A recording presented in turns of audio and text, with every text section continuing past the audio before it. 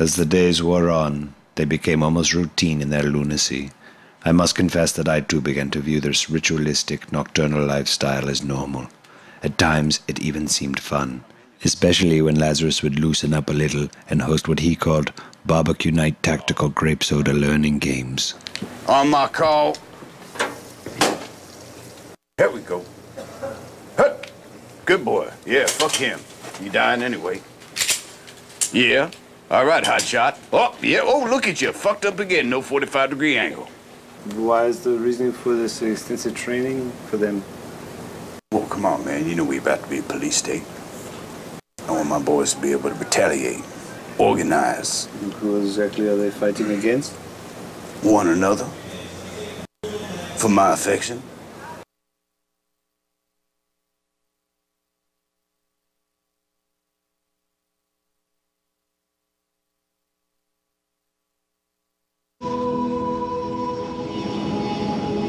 I love flying. The airport is my second home. It's my greatest passion because it adds a third dimension to your life. People who limit themselves to the ground are missing out a lot because the world is just completely different up there, and it's just total freedom.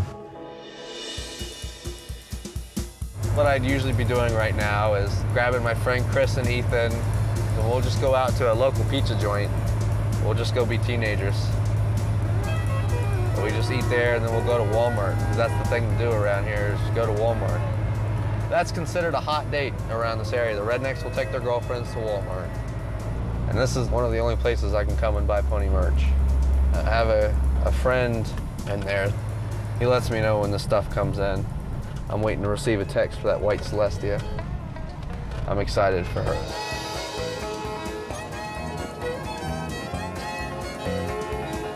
Fun to drive a Mercedes because you're usually the only one that has one, especially an old one like this one.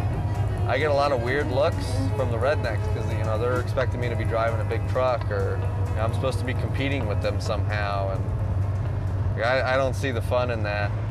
My first exposure to My Little Pony was in an internet video collaboration. And this guy, he had created a collaboration of the good shows that got a start in 2010, and I saw the ponies on there, and I just couldn't get them out of my head. Like, something just caught my eye about them. I don't know why, so I figured, well, I'll give them a chance.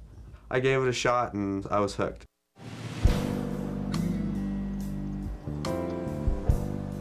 I was just sitting here, I was just living day to day, in the house, just trying to get by, doing work for my father here and there, and I didn't really have anything to look forward to, just, to see the sunset, and that was it, go to the next day. As soon as ponies came into my life, I was like, wow, I never want the day to end, It's just such a positive outlook on things, and now I have something to look forward to. Here we have a strong stereotyping that if you aren't extremely masculine and chauvinistic, then you're homosexual, and in this area, homosexuality is also looked down upon. So I guess it comes hand in hand that if you watch a show that's target audience was children, small girls, then suddenly maybe you're homosexual, and then it's a reason to hate you. If you choose to be a brony in the Appalachian Mountains, you're gonna have problems. You might get beat up, you could get cussed at, you could get things thrown at you. It's not an easy thing. One night, there was a few rednecks standing around my car. There was a truck in front of my car, behind it, so I couldn't move. And they had tire irons, baseball bats. I had just got custom decals for my windows. On my back window, I had a large Celestia and a large Luna, and they were kneeling up together, forming an archway, and it was just the coolest thing. And they went right to my back window, hit it a few times, and smashed it. The guy, he ran to his truck and came back out with his rifle he had been hunting with. I got pretty scared at that point. And, he was playfully aiming it at me like, you gotta stop this pony, little gay girly shit, and that's what he pointed it right at me, and I freaked out. I slammed the car in reverse and, just managed to get the whole side of this car just bashed up. And then I come home, and then of course my father saw the damage to the car, and he was He was a little angry, and I just had to explain to him, like, oh, I ran off the road or something, or, you know, to try to cover it up.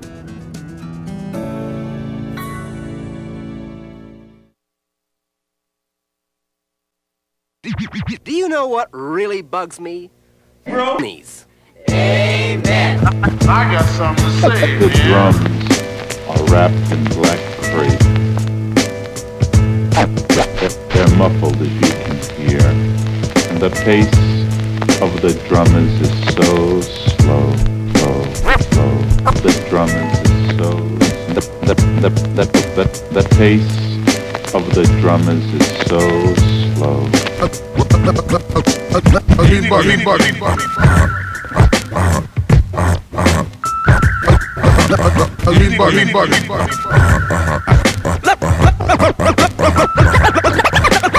Look, brother, there's a new groove.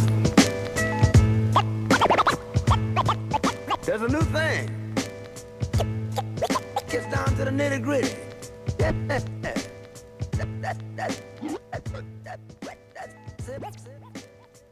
That's it, yeah.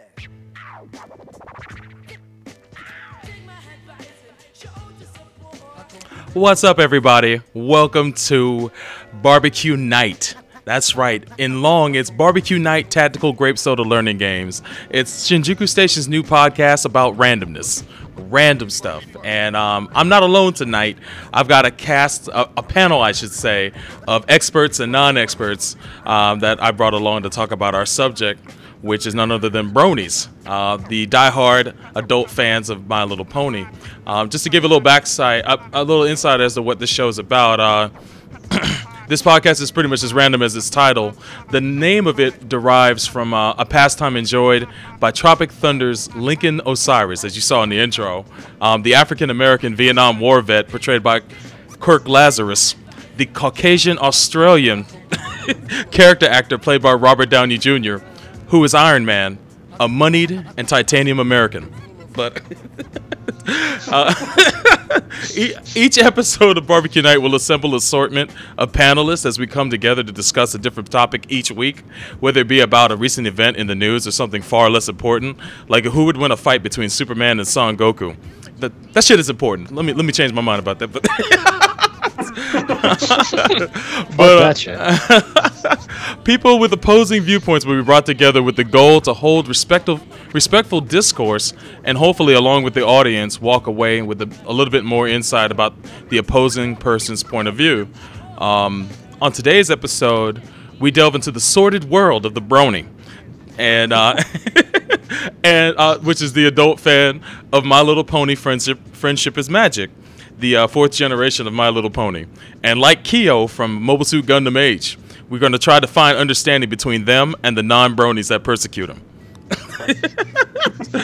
But on tonight's episode, I've got some panelists with me, and those panelists are Eric, who you guys know as Crestborn, or Eggman, that's EGG-M4N on, E66 M4N on Twitter. And also along with him is a friend of his who's also, you guys, it's no secret that Eric is a Brony. So he was target number one for me to get him on the show. Also, he has a friend that's come along with him, and his name is Devin, who runs Pink Dollar Comics, and I spelt that wrong. Let me fix that. Let me fix that shit. Oh my god, live boy. That's the thrill of doing the show live, man. The fuck ups get seen, man. Good shit. That's comics. I'm Ron Burgundy. Exactly. That's comics with an X, not ICS. So peep that. But many thanks to Devin for coming out tonight, and make sure you follow him on Twitter and peep his website, which is Pink Dollar Comics, and that's COMICS.com. Also, along for the ride as well is one of our non-Brony panelists, which is my man Doctor from the SSAA podcast. You guys know this guy by now. He's got a million websites. It'd be weird if you don't. I was like, wow, how ineffective was I those last couple of weeks, months even? It's like you have to reintroduce yourself every time. It's crazy. But welcome, sir, to the stream. And, of course, your final panelist is none other than yours truly, Sobro Ryu, your host in this episode of Barbeque Night. And tonight's hashtag, for you guys who don't know and want to add comments and have your tweets seen on stream, tonight's hashtag is Barbecue Brony. That's BBQ Brony. So use that hashtag and I'll see it, and I will try to get that on stream during the session. And if it's a question, I'll ask our panel it during the show. But welcome, panel. Eric, how you doing tonight? I put the bro in Brony, and me and Devin are here to love and tolerate the shit out of you. Thank you for having us on. well, thank you for coming, you and all your broniness. I like how he begins by cutting a promo on us. It's great. I got to, man. I have to. He came prepared, man. He came prepared. That's why I drafted him. But Devin, man, how you doing tonight, man? Welcome to the show. Pretty good, pretty good. Tell us about Pink Dollar Comics, man. Oh Lord, Pink Dollar Comics is it's a studio that produces the same sort of comics you grew up with, except the predominant characters are all LGBT. Awesome, man. It's good to see. It's good to see that that medium embrace those stories, man, and to see that you're putting that out there. I mean, there's an audience for it, I'm certain. I mean, how have you found that the reception has been for your label?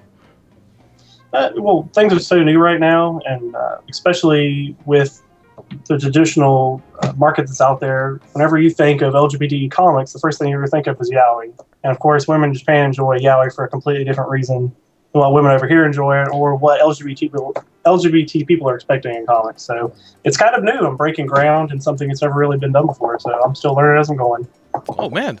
Well, I think it's pretty awesome that you're doing that, and I wish you all the success in the world, man.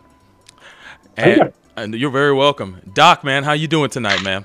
Oh, pretty good, pretty good.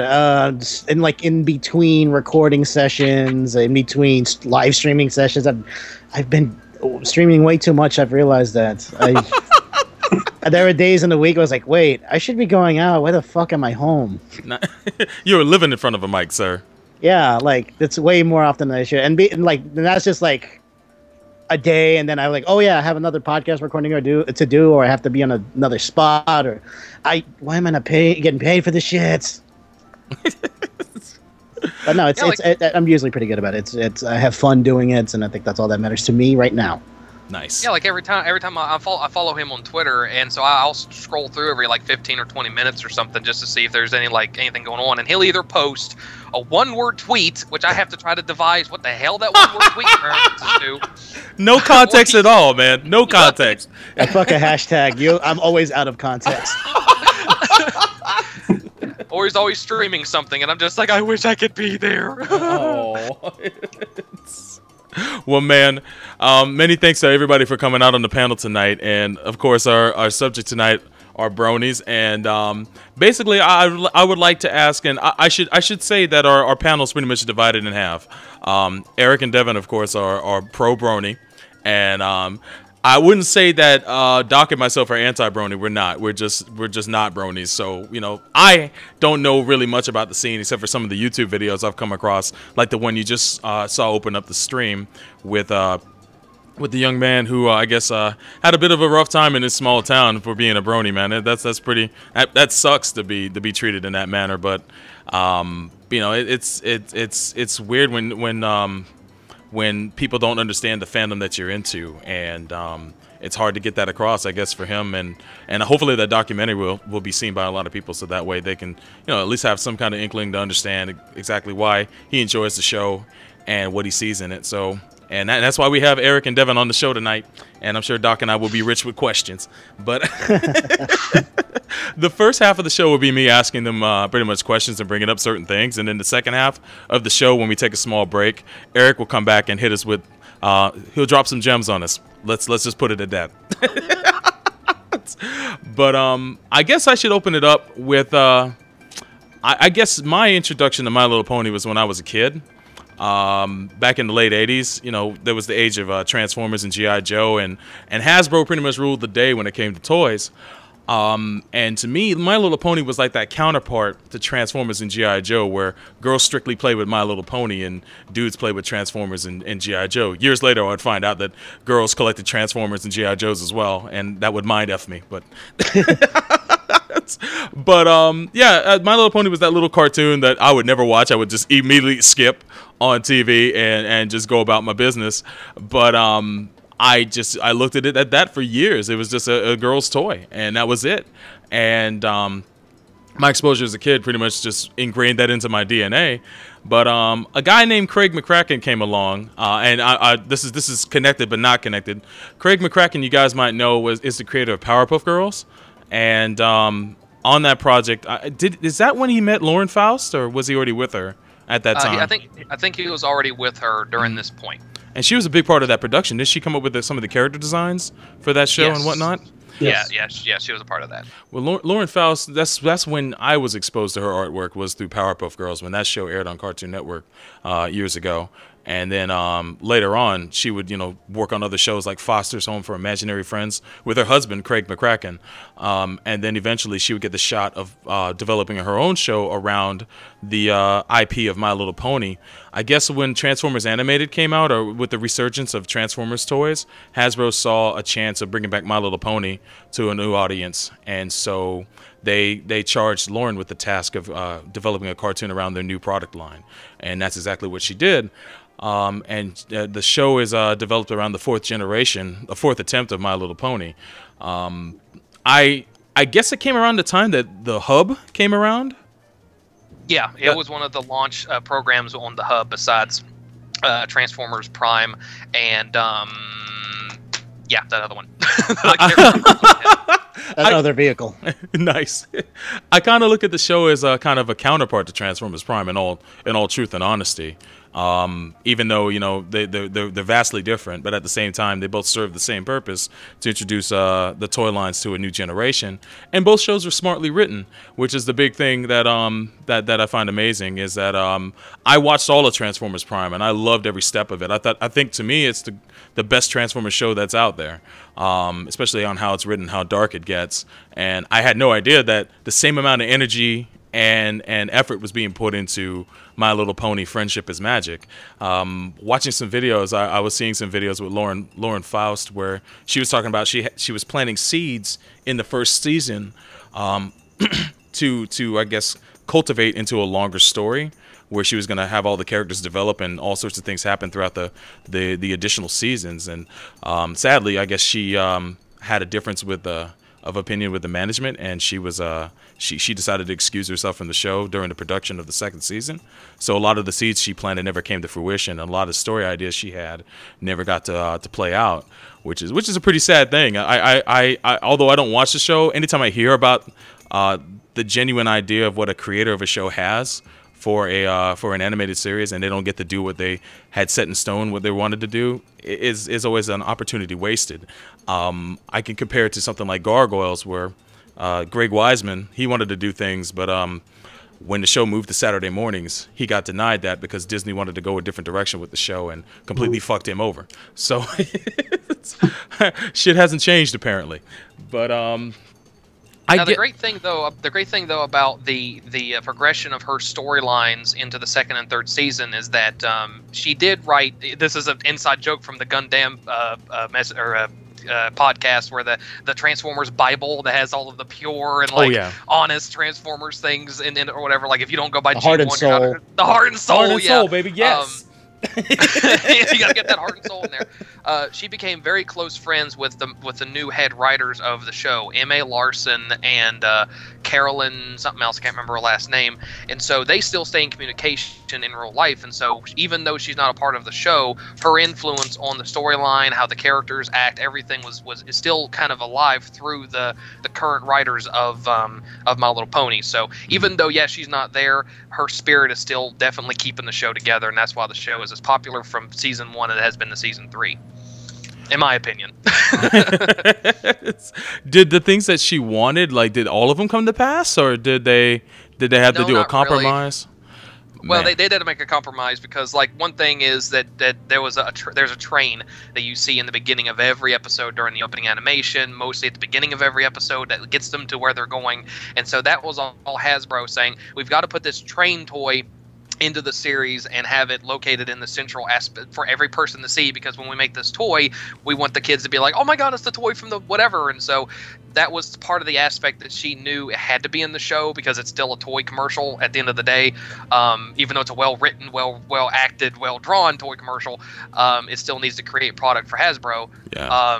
So she didn't like the fact that they were pushing more and more of the product to be put into the series, so that was one of the aspects that made her leave. But the storyline elements, they're still in there. I don't know 100% exactly what each of those ones are, but her influence is still on the show. Man. Well, I'm glad to hear that she at least had some kind of input, at least indirectly, with that. And you know, it's if anything, just to see that she, it was cool that she excused herself in a professional way, but she had to be outraged, man. I mean, have you guys ever saw any interviews with her where she goes into detail about that or anything of that nature? No, she's not outraged. She just understood that they came to her to start the show up. She got the show started. Every episode still has her as the executive producer, so she's still accredited as the person who developed the show, who's the executive producer of the show. So her name is still in the credits every episode. Anytime that Hasbro does anything really big, they do try to get her involved with the background of it, just for to make sure that everything stays right, because at least they're smart enough to know that if it was not for Lauren's influence on the show, it wouldn't be where it is, and they wouldn't be making the money that they're making. Yeah. So she's not as much of an outrage. It's just that she decided to move on to do different things. She started this wonderful project. It's still going, but she wanted to work on other things, like her own projects, not just basically, Hasbro material. Nice. I mean, I can still see her influence into the show, even up to its latest point. Whenever I saw Question Girls, it really reminded me of her Galaxy Girls IP, so you can definitely tell she's still there.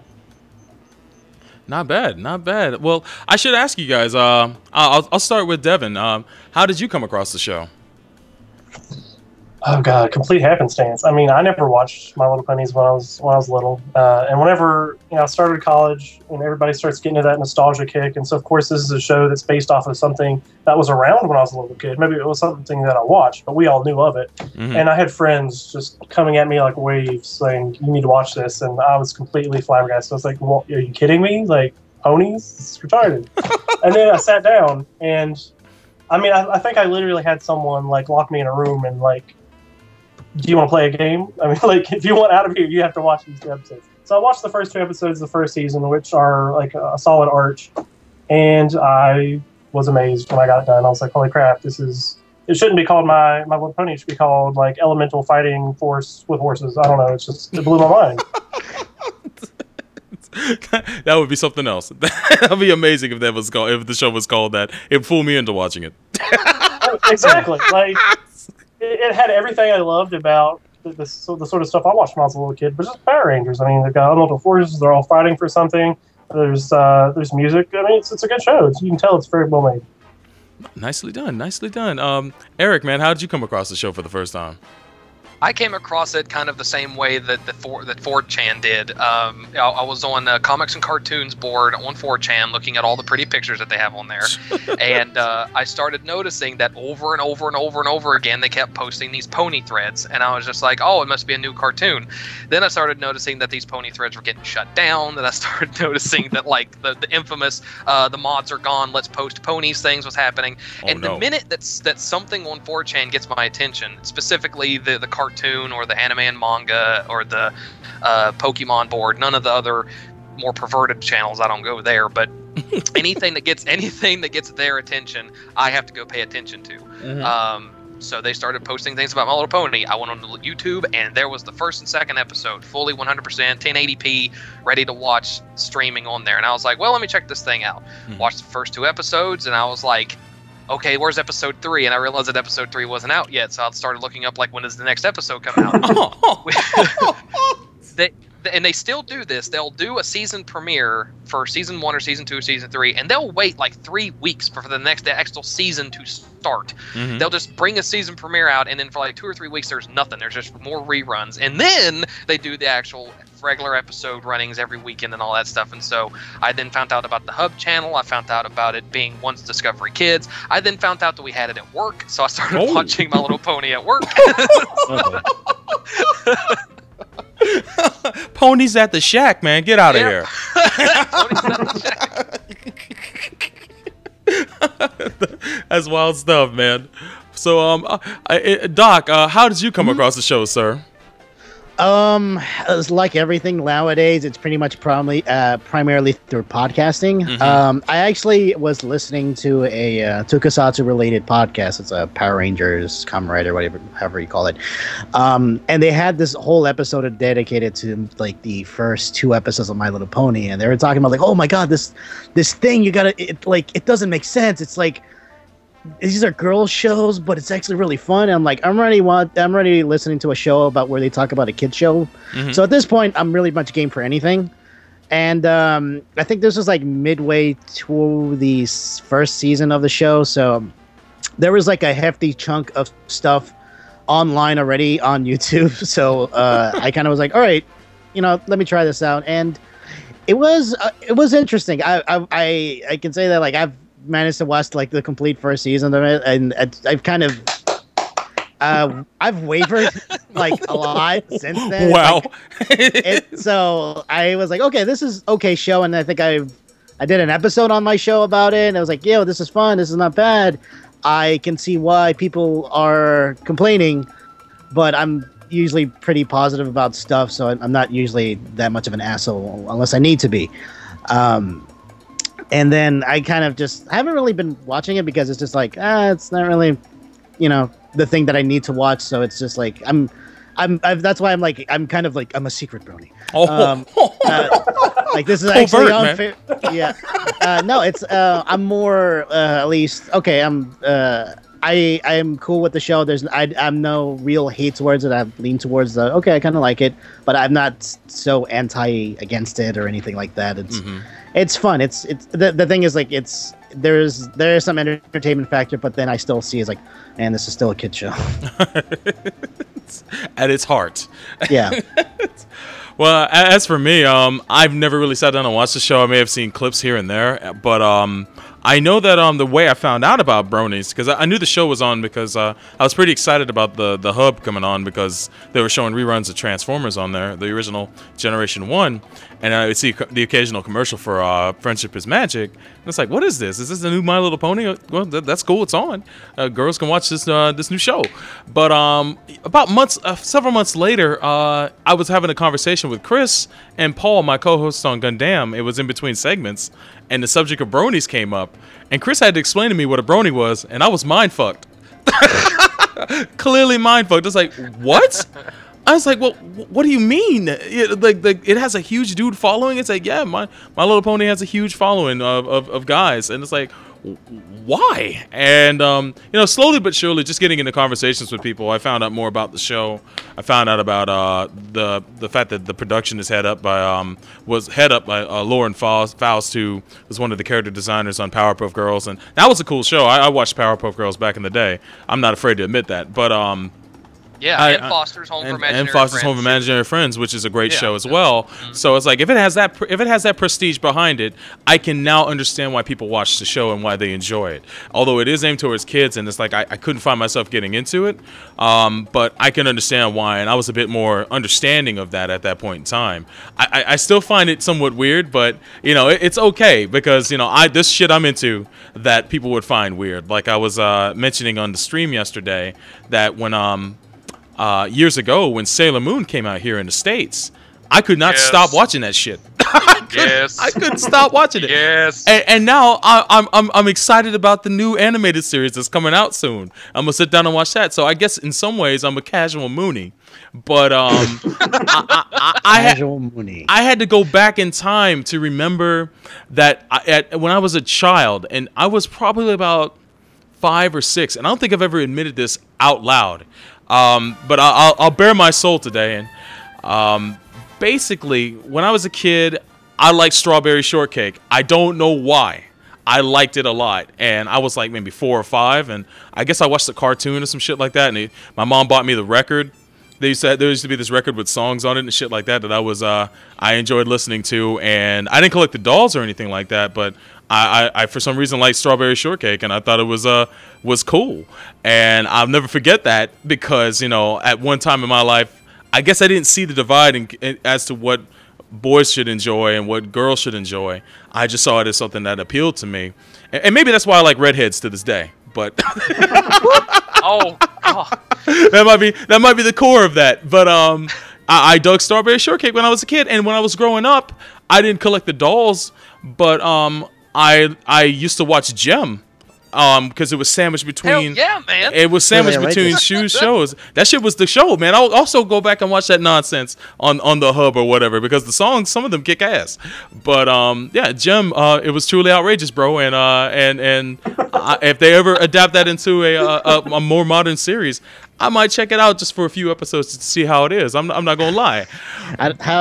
Sure, like, but it's just so fucking 80s, though. It is. It's mad 80s, which is its charm. Like, if they ever adapted that into a live-action movie, they'd have to keep the era of 1980s, man. If they tried to modern it, I would say that you completely lost the concept. They have to do, like, the full Wachowski and just straight-up Speed Racer it or something. Mm-hmm. They're 100% behind the gimmick. Exactly. If you all in or get the fuck out. That's exactly how they should go about it. But yeah, Gem, man. And I know Rainbow Bright was cool too. I didn't really collect anything, but I didn't have anything against Rainbow Bright. It was like that era where all this cool shit was coming out for girls, and I was like 5, 6, and 7, and then Transformers hit, and that shit was out the window. As soon as Transformers and Voltron into my life, it's like, oh, Strawberry Short, what? But as time went along, Sailor Moon came along, and I enjoyed watching the first 2 seasons of that, whatever was translated into English. When it was on syndication, I would check out. By the time it moved to Cartoon Network and there were newer episodes, I didn't get to watch any of those, but for the most part, I never really had any problem with Sailor Moon, and I thought it was a cool concept, and it was the first magical girl show I ever saw, so I always had I still have an affinity for it, and I still think it's a cool concept. And when I think about ragging on bronies, I think about my own. I kind of reflected back into myself, because some of the things I'm into were not made for me, and they were not made for my demographic. So I can't really make fun of you guys or have any kind of prejudice against you guys, because I myself have some demons that I have buried deep inside. So Rainbow Bright, that damn demon girl always taunting me. Exactly. So that's the way I look at it. But I guess you guys have anything to respond to that, or any kind of guilty pleasures that outside of not that My Little Pony's a guilty pleasure, but any guilty pleasures that, you know, if someone tried to well, anyway, I'll let you guys go ahead. I just think a dude liking Sailor Moon at this point is just so fucking hack now. It's par for the course. It's hit that point of nostalgia that, like, it doesn't matter. Everyone likes it now. Yeah, that's true. I guess you were really brave if you came out and said it back in the day when that shit was new. Now Strawberry Shortcake, nah. Oh, fuck you. Listen, I'm a brony, but even Strawberry Shortcake, that's too far. Mm-hmm. That's a road too far. No, I remember getting super, like, retarded excited when I was young, when it used to be on USA. They had that USA Action Pack or whatever it was. Like, first thing in the morning, they'd play Mighty Max and Action Man, and they had Sailor Moon on there. For some reason, they only played Sailor Moon at like 6:30 in the fucking morning, and and even as a little kid, I didn't get up that early. Nice. But I would see the previews religiously. For it. Yeah. I gotta play them like so many mornings. Oh yeah, awesome, this show. I think I watched the same episode so many times. Yeah, I know, they just reran like the first 45 episodes, and I never got to watch it, but I just knew from that little scene where you see Sailor Moon just like pulling her wand up, I was like, I need to watch this show. I don't know what it is, but I need to watch it. But nice. Go ahead, Devin. What was you going to say a second ago?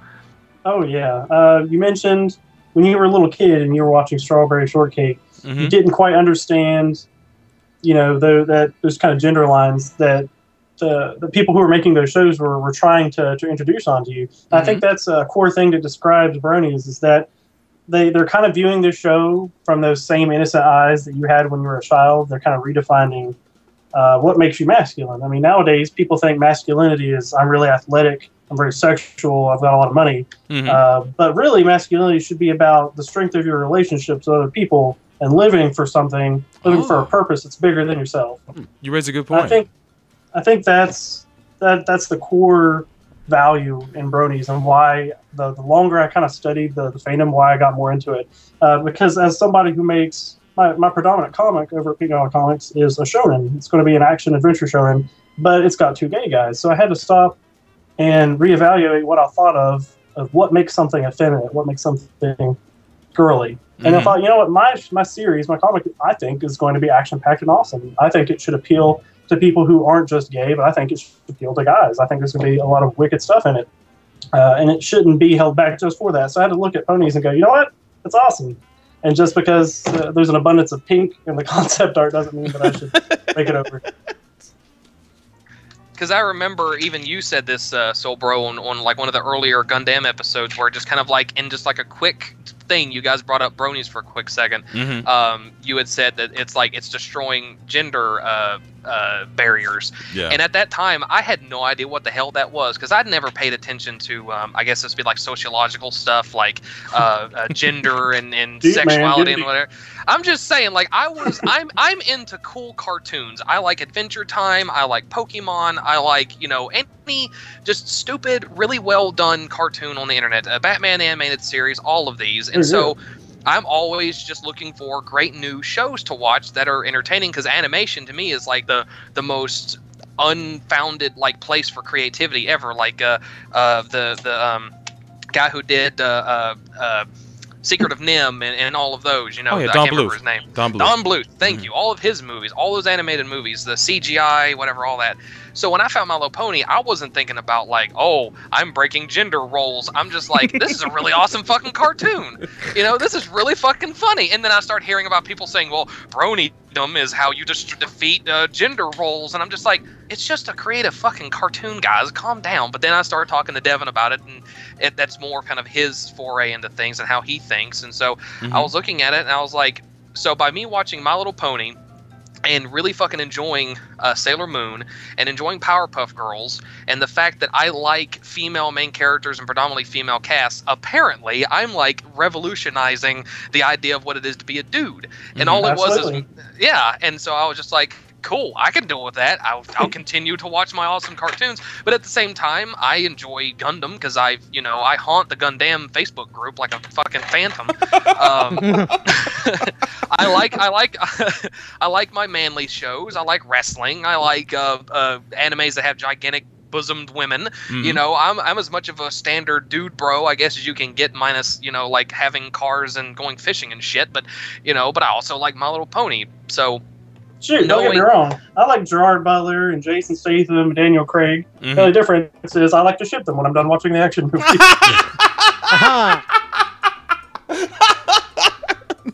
After the credits roll. You must have been having a time during the recent Fast and the Furious. Nice. Don't get me started. And the Expendables, man. Holy shit. Man.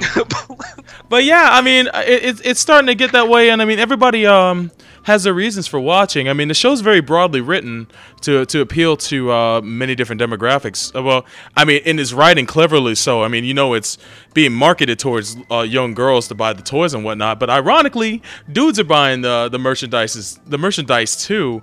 And I wanted to ask you guys: do you guys pick up the merchandise, like the figurines and stuff like that? Never tried. Sorry.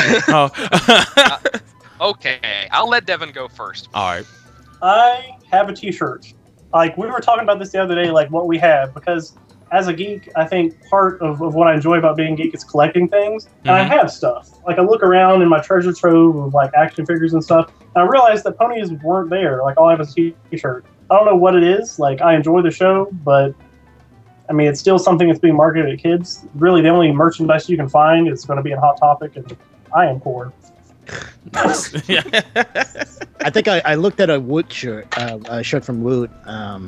It's actually pretty nice. It's like 4 ponies of the apocalypse. I thought I was like, oh yeah, that's actually kind of funny. Yeah, that's actually pretty funny.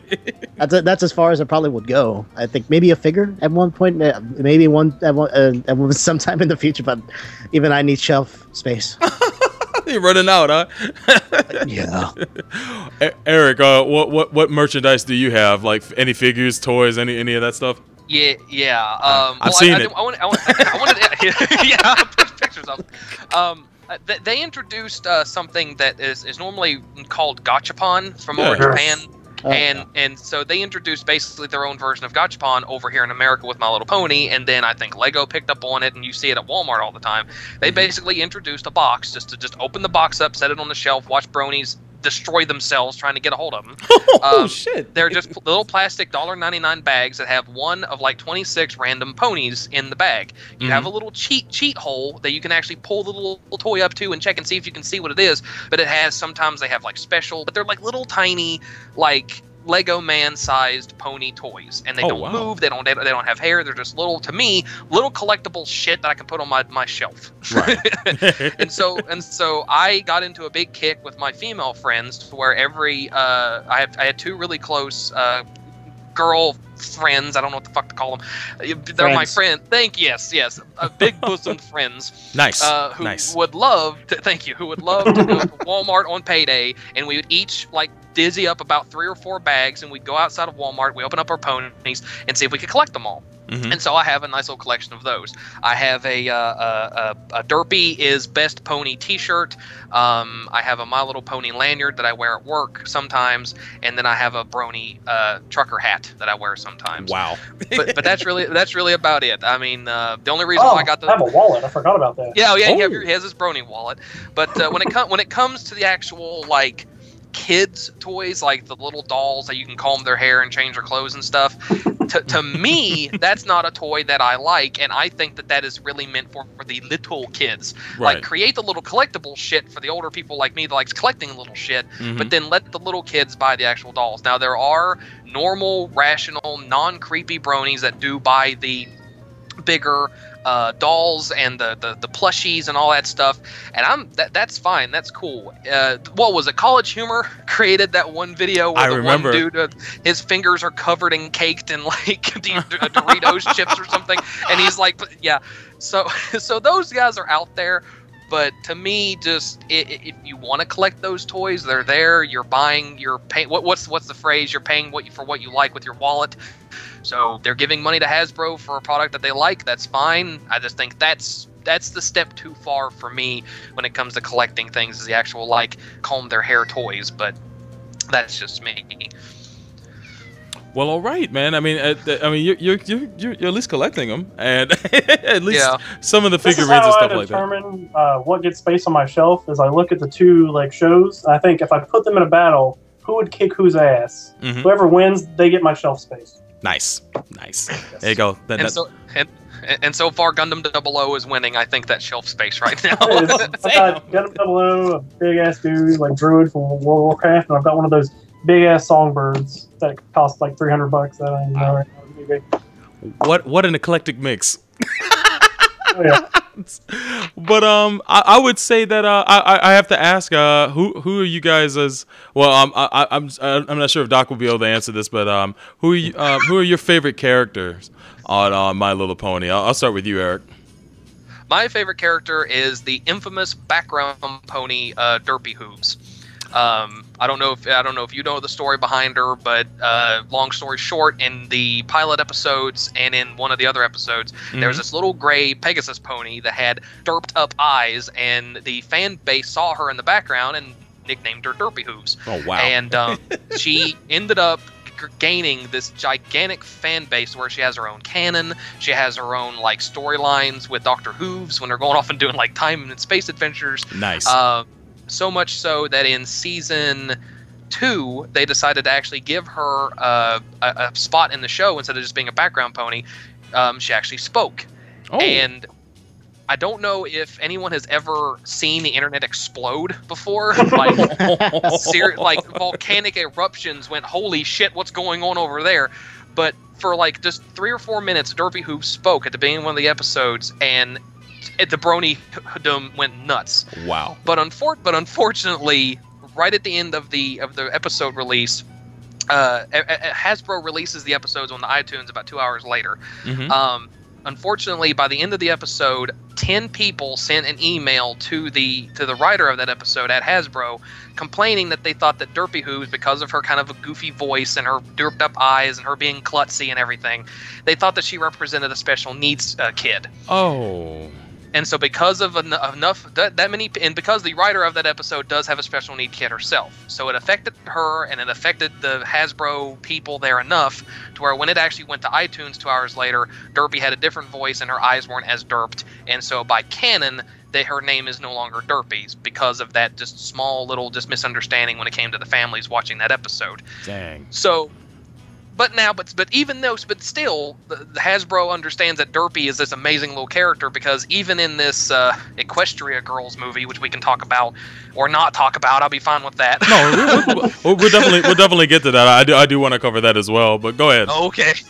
even at the end of that movie, in the credits, there's a Derpy. So they understand that Derpy may not ever actually talk in the series ever again, but they know that the fandom is looking for her, so they'll stick her in the background even to this day. So I have a t-shirt of her. She's my favorite character.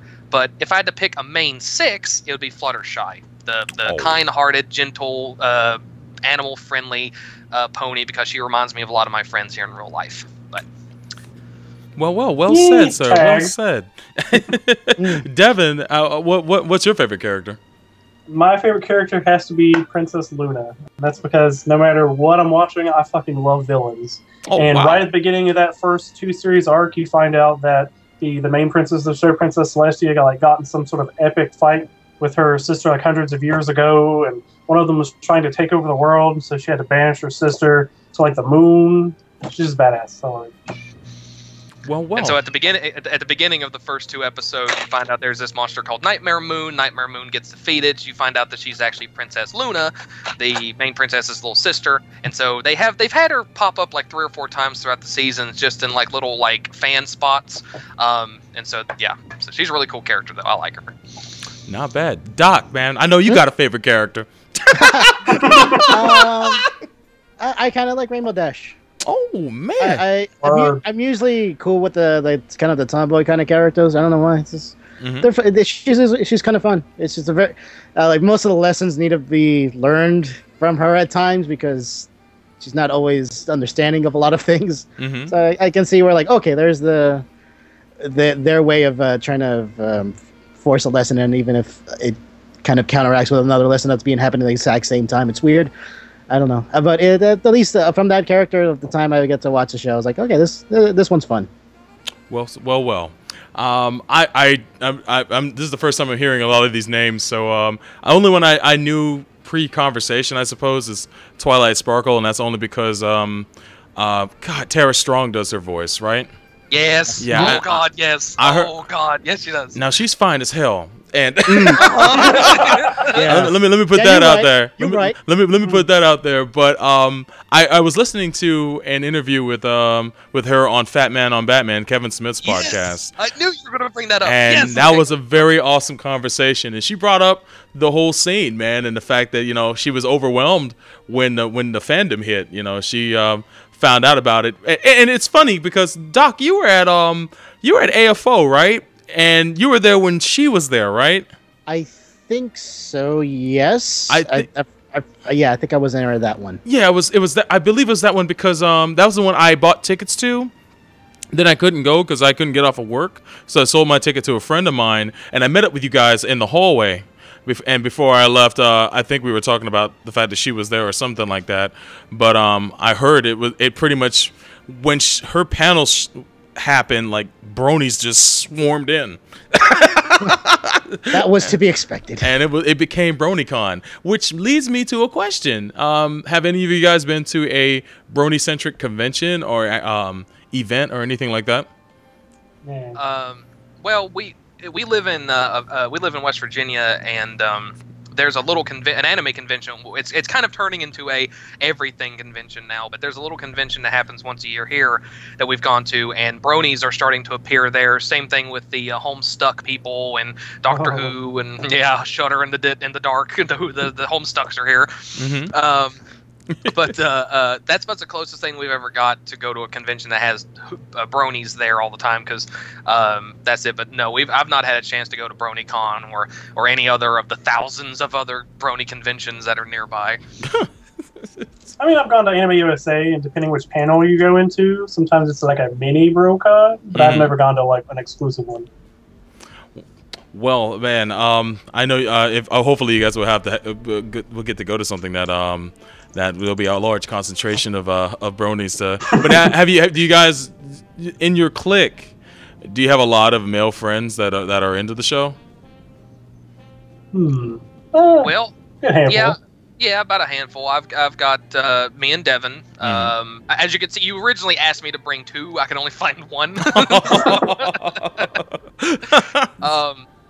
I do have a lot of friends that enjoy the show, mostly female, but none of them are really bronies. Like, the only actual like bronies out of my group would probably be my best friend and then Devin, but my best friend is actually working right now, so he couldn't be here today. But yeah, I do have a lot of friends that do like the show. There's a lot of guys that I know online, but just here amongst my actual real life, like, I can walk to their house friends, it's mostly just like Devin. Well, man, I'll let you on a secret. I used to work for Amazon.com, and there are a lot of bronies hidden there. A lot. Oh no. In the weeds, in the reeds, hidden. Yep. Like Charlie in the trees. They have a really relaxed like dress code, so I would literally see people walk by with like Rainbow Dash hoodies on all the time. Makes me rethink buying that Kindle now. Nice, nice. Fun fact. Did you know that there was a David Bowie lyric that became the entire plot line of an episode of My Little Pony? The lyric was, "The diamond dogs are poachers and they hide behind trees." There was an entire episode dedicated to that one line from a David Bowie song. That's crazy. Wow. I did not know that. I'll try to throw in little random tidbits throughout the episode. Did you know MLP? Well, what is Doc, and being that I brought up AFO earlier, I mean, how was your experience seeing all the bronies coalesce and congregate, man? How was your experience with that? Well, the thing is, I apologize in advance if any of them were creepy. I'm sorry. Oh no. Here's the thing with me, and it comes along with a lot of stuff that I do watch. Like I mentioned, I learned about this through a Power Ranger podcast of sorts, and it being primarily a kids show, kids kind of franchise. And I also, and this is not a big shock if anyone actually follows me on Twitter or anything, I'm also a fan of Pretty Cure. Which is like the best way I was able to describe and understand the Brony community. It was like, okay, this Pretty Cure, which is a Japanese Toei franchise show, it's like the other juggernauts that they have besides Sentai and Kamen Rider, primarily targeted towards girls, but it's a magical girl show where a bunch of girls kill you with explosions of love and friendship. And that's a very close way to explain it. And it has some of the best choreographed fights I've seen in a while in early Saturday morning cartoons, or Sunday morning, I should say. Wow. Yeah, it's strange. I was like, this doesn't make sense. And so that's kind of why I was able to be a little bit more sympathetic towards the Brony community of sorts. I was like, okay, I am too far into deep with Pretty Cure, so like watching the show, I was like, okay, I've hit the point where I can imagine what Japanese say would be voicing which pony, and how they would sound, and all kinds of this shit. Because I'm like a fucking idiot. But being around the people, and this is the thing what I usually do with cons is I usually in my own little circle pretty much all the time. So I don't ever necessarily see what the, I guess, quote, bad side of the community of anything really. Right. Like, you shudder at the Homestuck people, but even I know some friends who are into Homestuck, and they're generally cool people. And I think I've just lucked out when it comes to experiencing fandoms. I mean, I'll see them around and be like, okay, there's another dude with the Rainbow Dash haircut and with a slightly cut off T-shirt, but that's kind of like, okay, I've come to accept it. So it's like I have no real issues with it. Like it's whatever at this point with me. The key to keeping your fandom from being creepy is just a single thing: deodorant, man, deodorant. Deodorant? Yeah, and that goes for any fandom. Holy shit. That's right. Being in the fighting game community, that is essential. Yet no one follows the rules. No one. God damn it. But what, I guess I'll toss this around the room. What is the best moment you've had as a brony? I'll ask Devin this first. Oh Lord, as a brony.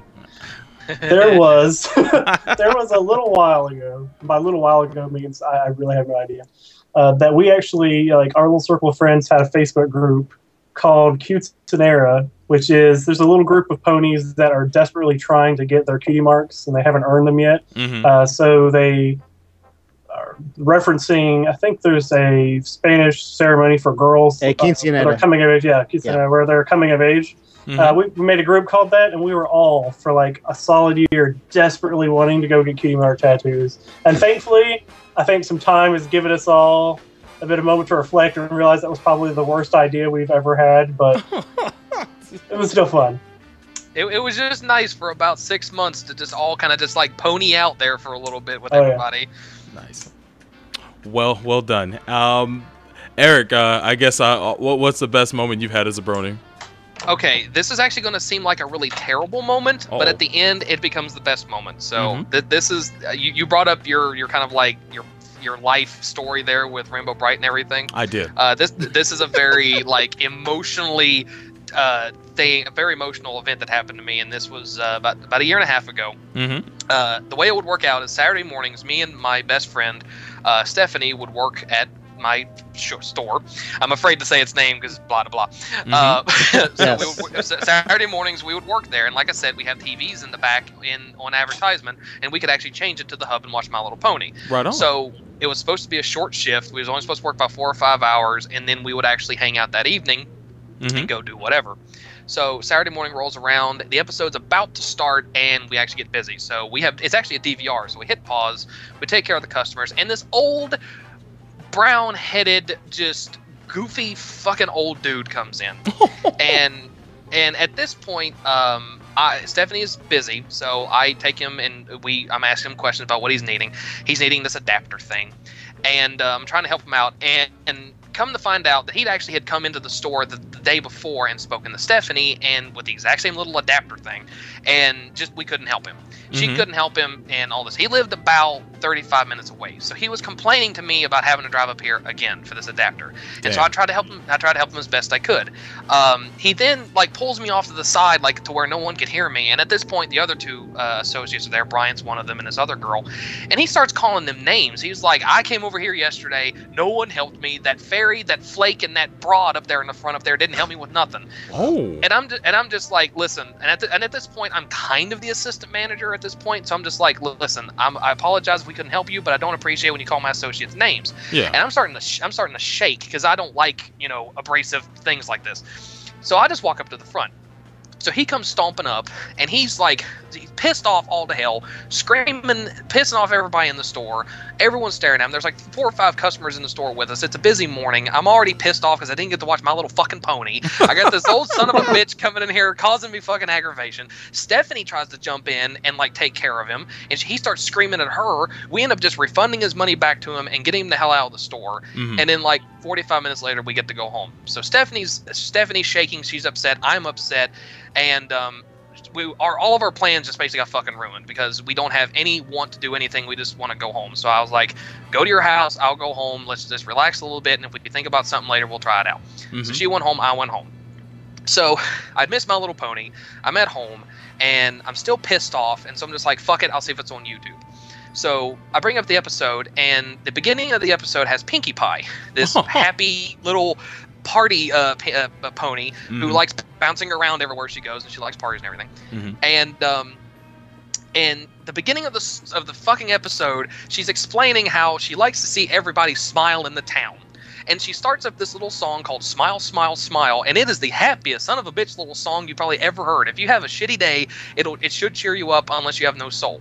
So while listening to this happy, just joyful little song about this pony wanting to make every one of her friends smile, I start crying. And I mean like, man, crying, like weeping. And it was a combination of frustration, anger, just sadness, just everything just kind of exploded out of me during this episode of this with this song. And it was because I was cheering up. I was getting happy because this pony was fucking singing this song. And I recommend everyone that's listening, go to YouTube and type in Smile, Smile, Smile remix, and you'll see like 2 or 3 of them and listen to those songs, and you'll see what I'm talking about. I've played this song for a couple of my non-even like cartoon liking friends, and they're like, that's the happiest fucking song ever. So I ended up listening to that song 3 or 4 times. Even to this day, if I'm having a shitty day, I will listen to that song. I'll get teary-eyed. I mean, getting teary-eyed right now. I'll cheer up. I'll get immediately all of my problems leave me, and everything's just better for it. So if I had to say, that's probably like the best anything, like Pinkie Pie fixed me that day. Oh. Well, man, that's actually I didn't expect that to that sounds pretty awesome, actually, man. I didn't expect it to be as deep as it went, man. That's pretty cool that that at a moment that you needed it, the show was able to pull you out of a pretty stressful day. I know I've had experiences like that with other things. You know, I'll have a bad day at work, and then I'll play a game or watch something. It'll cheer me up, or it'll pull me out of a downward spiral type emotional state. You know, it's just the world could be fucked up, and it's cool that you find resolve in something like this. And Doc, I know you're not a brony, but I mean, hey, I laughed that one time that one episode happened. That's kind of it. I can't follow that shit. There you go. That's what's up. All right, we're going to take a quick break, guys. When we come back... Oh, by the way, I wanted to answer... Ben had written in the chat, wait a second, female bronies, aren't they called Pegasisters or something? Actually, I know with the video I'm about to show you guys next, that actually answers that question. When we go to... as we go into the break, you'll see a video play that talks more about bronies and... pretty much the different kinds of bronies, and that'll be one of my questions when I come back. But our next question, and you guys can think about this, but the next question will be, what was your worst moment you encountered as a brony? So I want y'all to think hard on that. We'll take a quick break, and we'll be right back in a few minutes, guys. Hang tight.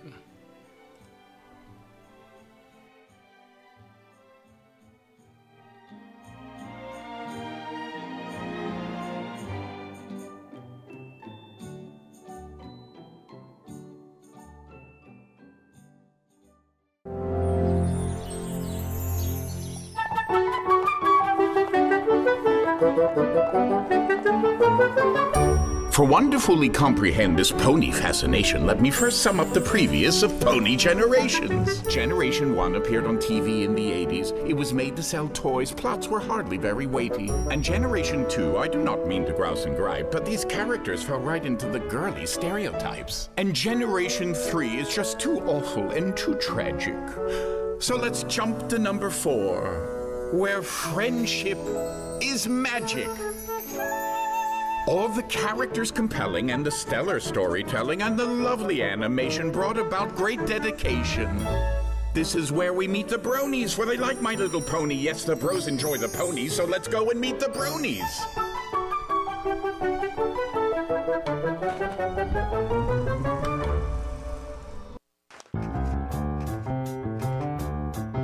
Though the growth in pony fandom might simply seem absurd, true fans adore the show, while others gallop to the herd. For hipster bronies, watching Paso ponies has appeal. Though first it seems ironic, soon enough it's very real. For moderates, the start was humble, finding it through hype, when the bronies did invade their favorite forums and websites. And though first a little skeptical, these moderates inquired, and once they finally saw the show, their love for it caught fire. The core of the meetups and conventions that you see are the social groups that come to BronyCon and Everfree. Yes, the moderates and hipsters are the big groups of the bronies. They're the dudes that are the bulk of all the men who like the ponies.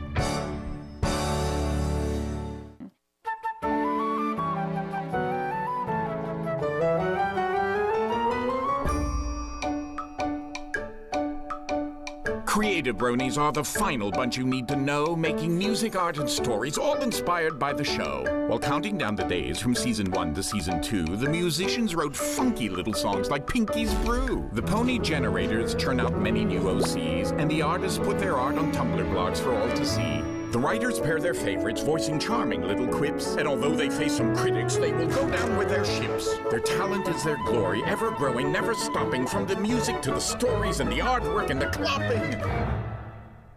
Oh dear. But let's steer away from that one and get right back to the ponies, for creatives are the final bunch in the wacky world of bronies.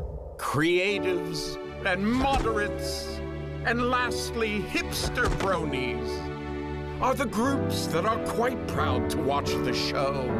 My Little Pony! Hey! Forgetting some pony? It seems your little lessons left the fairer sex neglected. Well, when girls like little ponies, that's very much expected. Even so, you can't ignore these fillies' contributions. We're involved in brony culture, and we demand our inclusion. We attend all the conventions, create art and music too, discuss the show, talk on forums, everything that these dudes do. No, we're not bros, but we're bronies, though some prefer Pegasisters. And we also are creatives, moderates, and even hipsters. Well, there you have it. All the bronies. Any pony else I missed? Now, if it's all the same to you, class dismissed.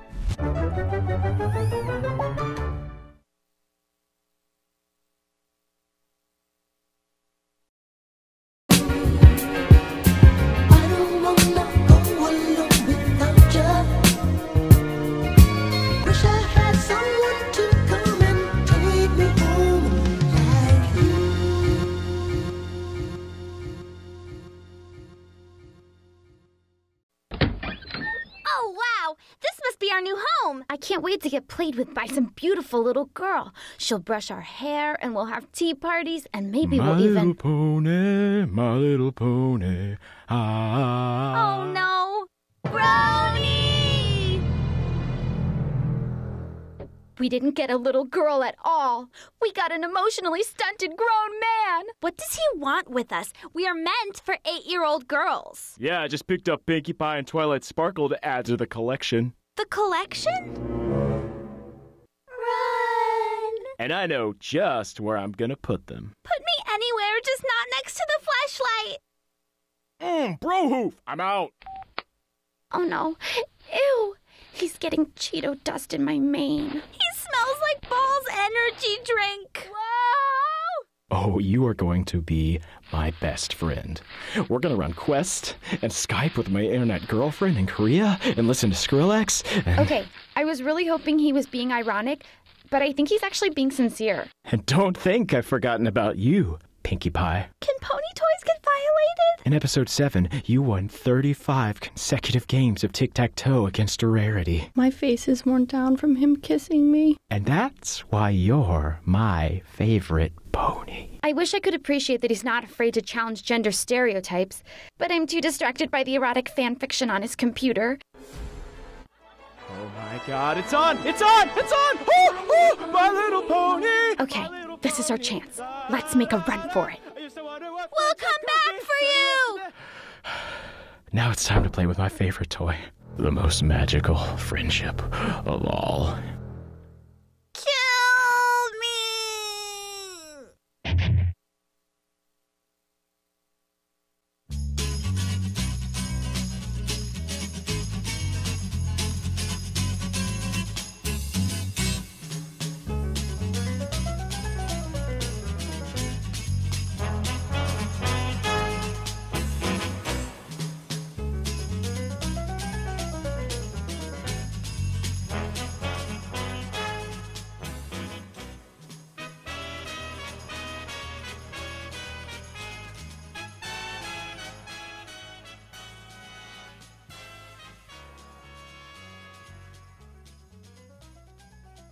Welcome back to Barbeque Night.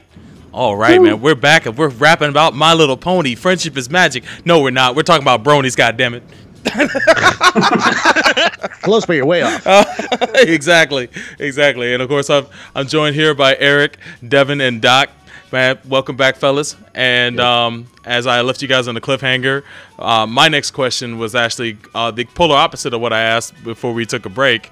And that is, what would be the worst moment you've encountered as a brony? This is all you guys. I don't know what the hell it is. I tossed the question to Eric. Go ahead, sir. Well,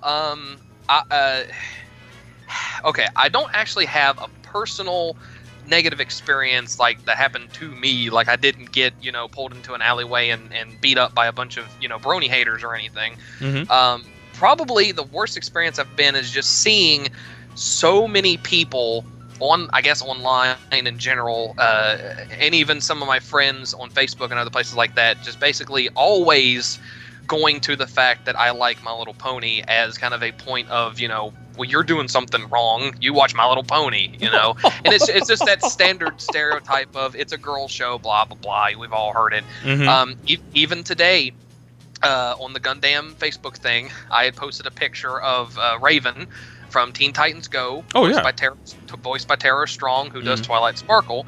In the first episode of Teen Titans Go, they have Raven playing with their own version of My Little Pony. Oh, no. They called him like the Pegasus Sisters or something like that. Amazing Princess Thumberbun or something like that. But I posted that picture and I was like, look, even Raven's a brony. And of course, everyone was like, blah, bronies, blah, whatever. But it's just like, even to this day, there's still people that are like, grown men should not be watching My Little Pony. And I guess that's probably just it. It's just the fact that because you say you're a brony, everyone has the exact same reaction. Yeah. And that's probably the worst thing that's happened to me. I know that's not the worst ever in comparison, but I guess I'll leave that up to Devin to tell that story. By all means, Devin, go for it.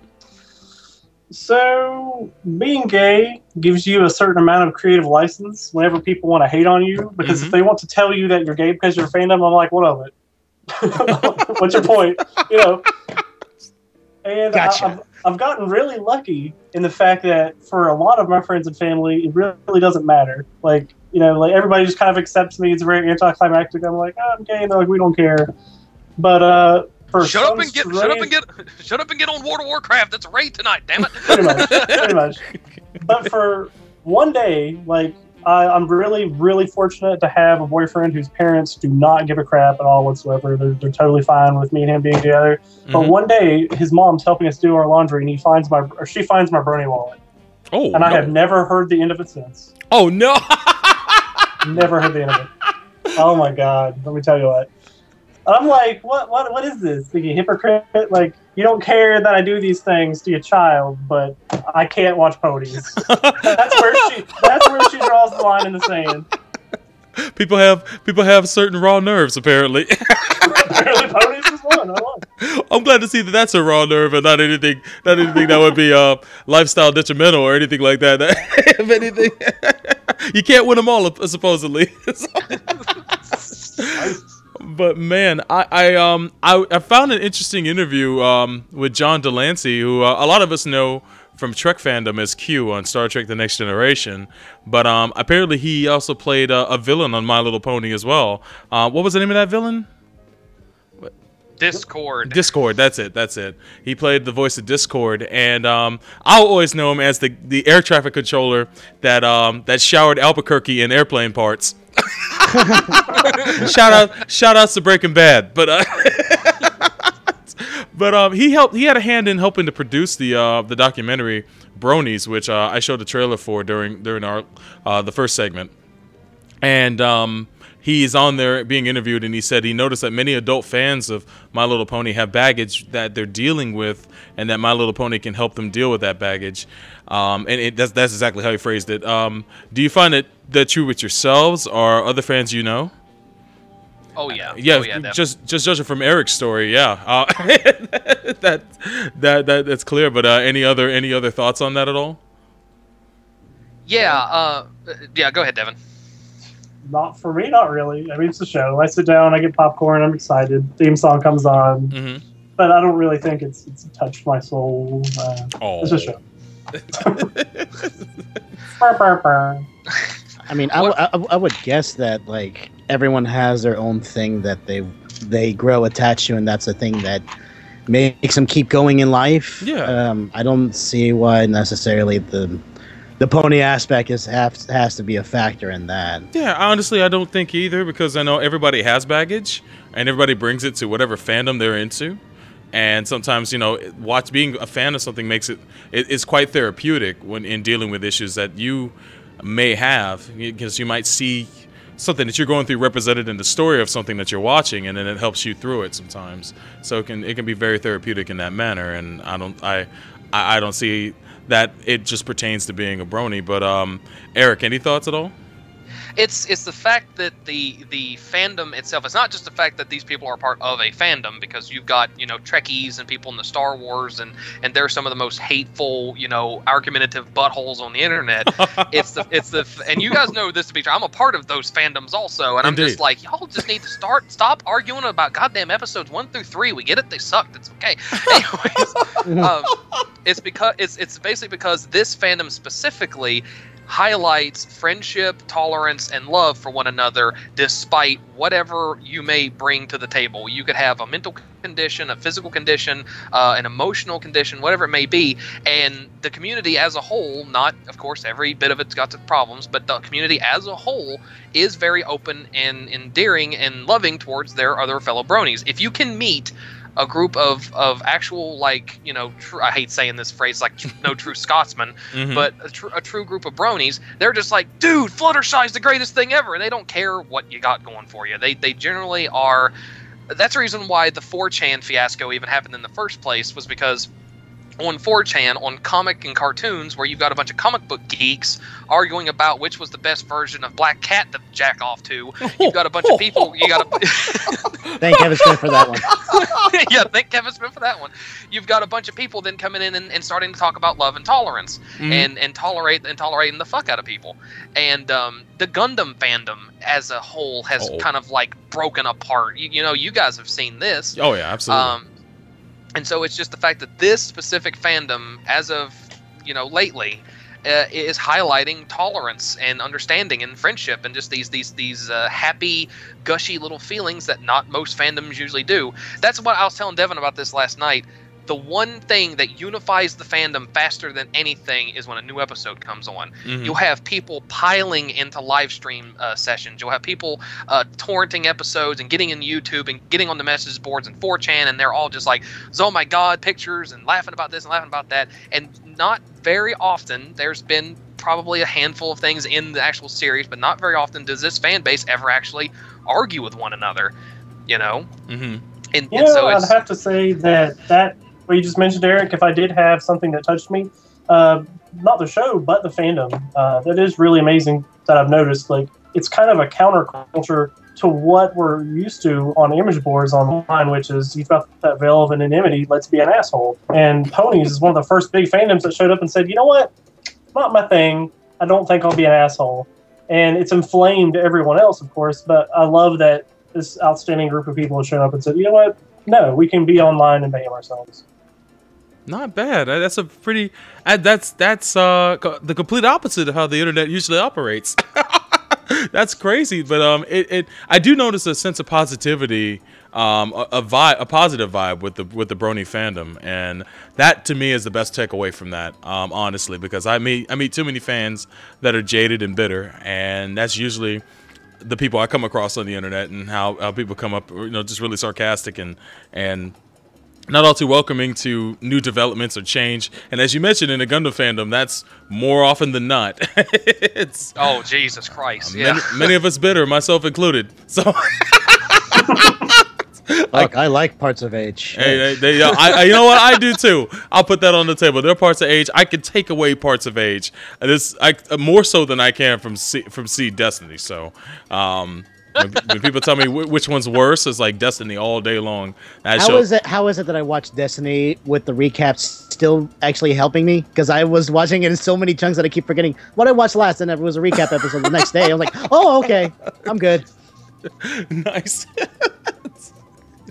Yeah, that's my same experience as well. But I gotta ask Eric and Devin, what kind of hurdles do you guys face when convincing other men or other people that are not into My Little Pony: Friendship is Magic that it's a show that anyone can watch, or a show worth watching? I don't. I just tell them watch the first 2 episodes, and they usually get kicked. Hooked. Hookity.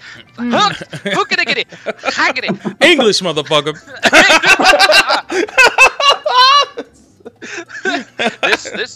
This stroke was brought to you by Mountain Dew. Nice.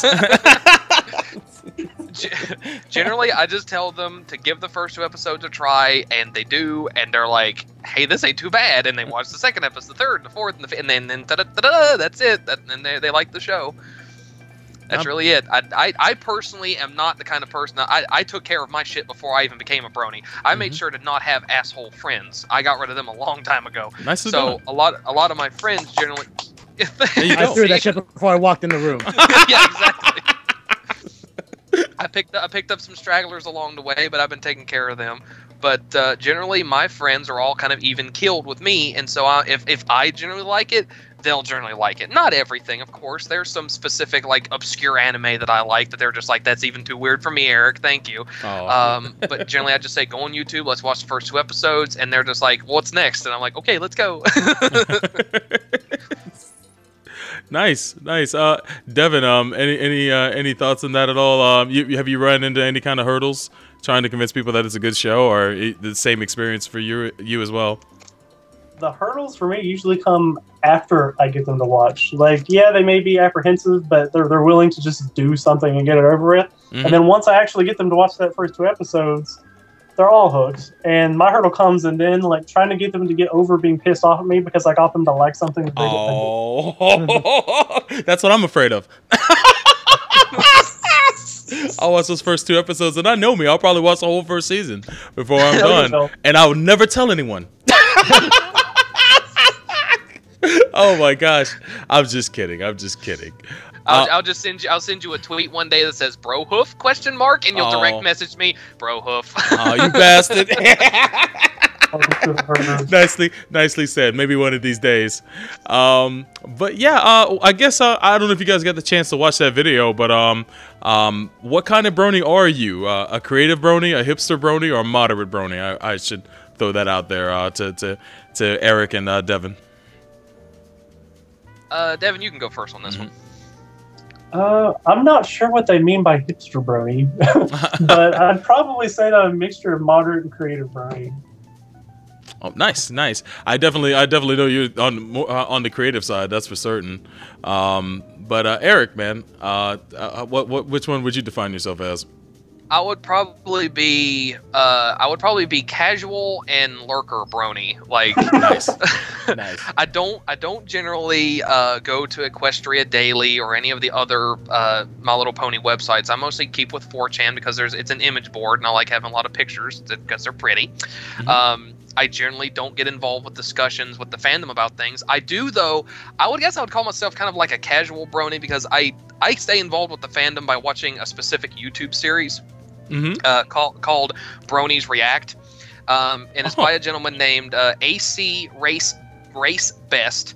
And what he does is he'll find specific major events in the fandom, and he'll get people bronies to react to them. And it's like the season finales. It's specific episodes. It's just the Equestria Girls movie. Me and Devin actually watched that Bronies React last night. And so if something big happens, he'll generally make a Bronies React to that big event, and that's how I kind of stay up to date besides just watching the show. So so I'm probably like a casual lurker, like a meta brony. You watch meta the bronies. Yeah, we watch the bronies. We're a part of them, and we are separate all at once. separate but equal. That's crazy. Separate but equal. Yeah. I see we got a tweet here. It's sent in by Arbiter, Robert Hayes. He writes, "Okay, guys, how about this? Do you think the pony fandom might have a chance of running through the Sonic cycle?" What is the Sonic cycle? Do you guys know? It becomes an obscure and horrible video game series that nobody likes anymore. Damn! I'm aware of the fandom being sort of interesting. Mm-hmm. That's the best way to put it. I don't know what to say on it. I'll be honest with you. Like I think that's where where I'm kind of siding with Sobro, just being completely ignorant of what's going on here. It's just like I just like the times I hear people complain are like the only times that I'm aware of the fandoms. That's kind of it. Like like maybe someone could explain better. If I had to guess, if Hasbro is continuing to do like what they're doing with Transformers, where they let them go 3 seasons and they have a movie and they might have a 4th season, that kind of a cycle, and then they bring something new into it. I don't think they're going to, because they're going into season 4, and I think Hasbro's normal limit is 3 seasons, and then they reboot it into something else. But I think what they're talking about is like if the series keeps going, or if it like goes through a new reiteration and the fandom just sticks with it because they liked what the original property was about, like the original My Little Pony Friendship is Magic. But then if they make like a reboot series or something, I don't know.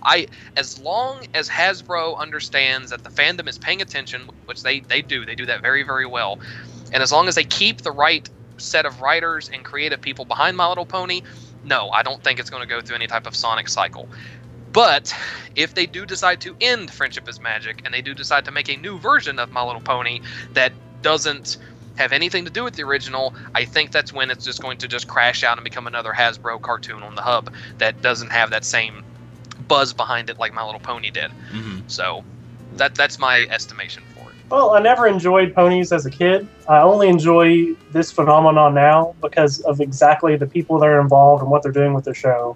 And so if this franchise ever died out and it came back later, but it didn't have that same je ne sais quoi that it has now, no, I'm not going to. Yeah. Man.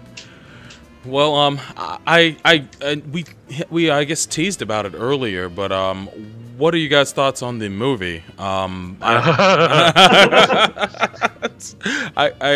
Is the series done, by the way, or is it on hiatus?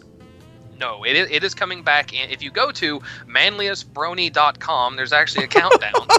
Okay. Writing this down. And I believe it's in 76. He's great. His name is Dusty Cat. He is this really cool guy. He's got this big old manly mustache, and he does a weekly podcast about bronies, and it's called Stay Brony, My Friends. And he's the manliest brony in the world. And he's a really cool guy. Holy shit. He's a very creative brony. He does his own music. He does his podcast. He's really involved in the fandom. But on his website, me and Devin found this last night. There's a countdown. It's in 76 days and like 7 hours or something like that.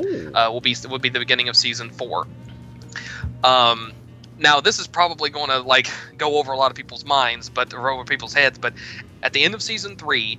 This was one of the first big bitch fests that the fandom ever had, was they decided to make the main character, Twilight Sparkle, into something called an alicorn, which is a combination of Pegasus and unicorn. Originally in the series, there were 3 different versions of ponies. Earth ponies, which are just normal horses, unicorns, and Pegasi. And then only Princess Celestia, the queen that brings the sun and the moon and the earth into orbit, only her and Princess Luna were alicorns. They had all the power, and they're all magical, and they're kings and queens and shit. But then they introduced a 3rd princess out of nowhere. That was season 2's finale. And at the end of season 3, they made Twilight Sparkle and alicorn. So apparently she's this super strong, powerful freaking sorceress now that like nobody knows what's going to happen with her in this next season. But Equestria Girls is the in-between of season 3 and 4. And yeah. Oh wow. So it's like that? It's not all that good, or is it like just like is it non-canon? I mean, what's the deal? How well received was it? What's the controversy, man? I want to hear this shit. Let's go. Okay. Well, it's not so much of a controversy. I think some of the main fan base that are adults looked at it and they got a really huge wake-up call from Hasbro saying, yes, we support all of our adult fans, but we also need to still make stuff for kids. And little girls love Bratz dolls. And like I said, this is kind of based on Galaxy Girls a little bit that Lauren Faust is working on. So this really wasn't intended for adults at all. And I think it annoyed a lot of fans because they expect, like all fans do, that they're not a tertiary fan base, that they must be the primary one. And so they're just a little butthurt for no reason. Well, what happens in the actual movie? I'm not going to go into the plot. I'm not going to do that. But basically, Twilight Sparkle has to go into another dimension to get her crown back. One of the elements of harmony, one of her morpher, basically. Mm-hmm. And when she goes through this different dimension, she ends up becoming a human, a kind of human with purple skin and has like ridiculously long legs. But she's not a horse anymore. She's a full-blown human, kinda. And so she has to go to high school, and she gets to meet all of her human equivalent pony friends, like Fluttershy is a human and all that. And what I think sparked it was this in the creative Brony world, there's this drive for people to make human versions of ponies. Right. And there are a lot of really amazing interpretations of what the ponies would look like as humans. But then unfortunately you get more into the creepier side where they start making them kind of like half humans, half ponies. And then you get them naked, half ponies, half humans, and then it just gets into the creepy world. So where they saw so many people creating these human versions of ponies, they decided to do that, and then they targeted it towards teenage girls because it's set in a high school and blah, blah, blah. So I guess the main thing that kind of bothered everyone was the fact that there were songs in it, because My Little Pony has really great songs in it, great musical bits, but they really weren't that good compared to the other ones. The story was kind of stretched out a little bit, kind of getting into like a film critique here. The animation quality was okay, the story was okay, it was all just kind of okay.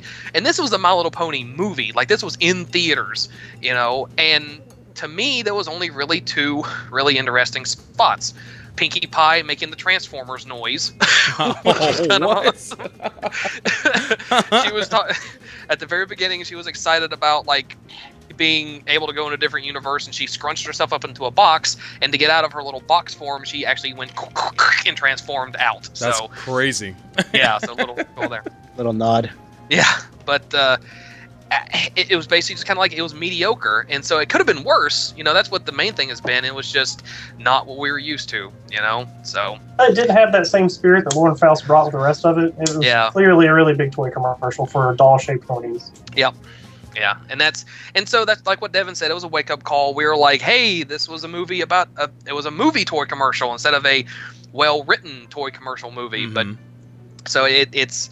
You got people that are going to bitch. It's the internet. Everyone's going to bitch. So even Bronies were bitching about this movie before it was made, when it was in theaters, when it was out of theaters. But you can find the whole thing on YouTube and watch it for yourself. So to make your own conclusions to it. But to me and Devin, it gets a gigantic big meh.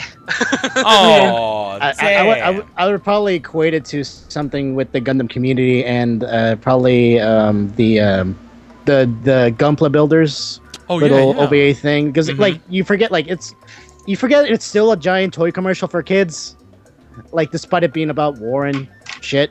And now with the shit. Yeah. And now with the current the new the Build Fighters series that's coming out, and people obviously every cycle they go through, it's gonna be shit at first. I could see how I can equate that to I guess what people have seen is oh yeah, I forgot this is still a children's show for kids trying to sell these toys. So at its core. At its core, and I guess people fandom's not are kind of blind to that. They're no, it's for serious guys.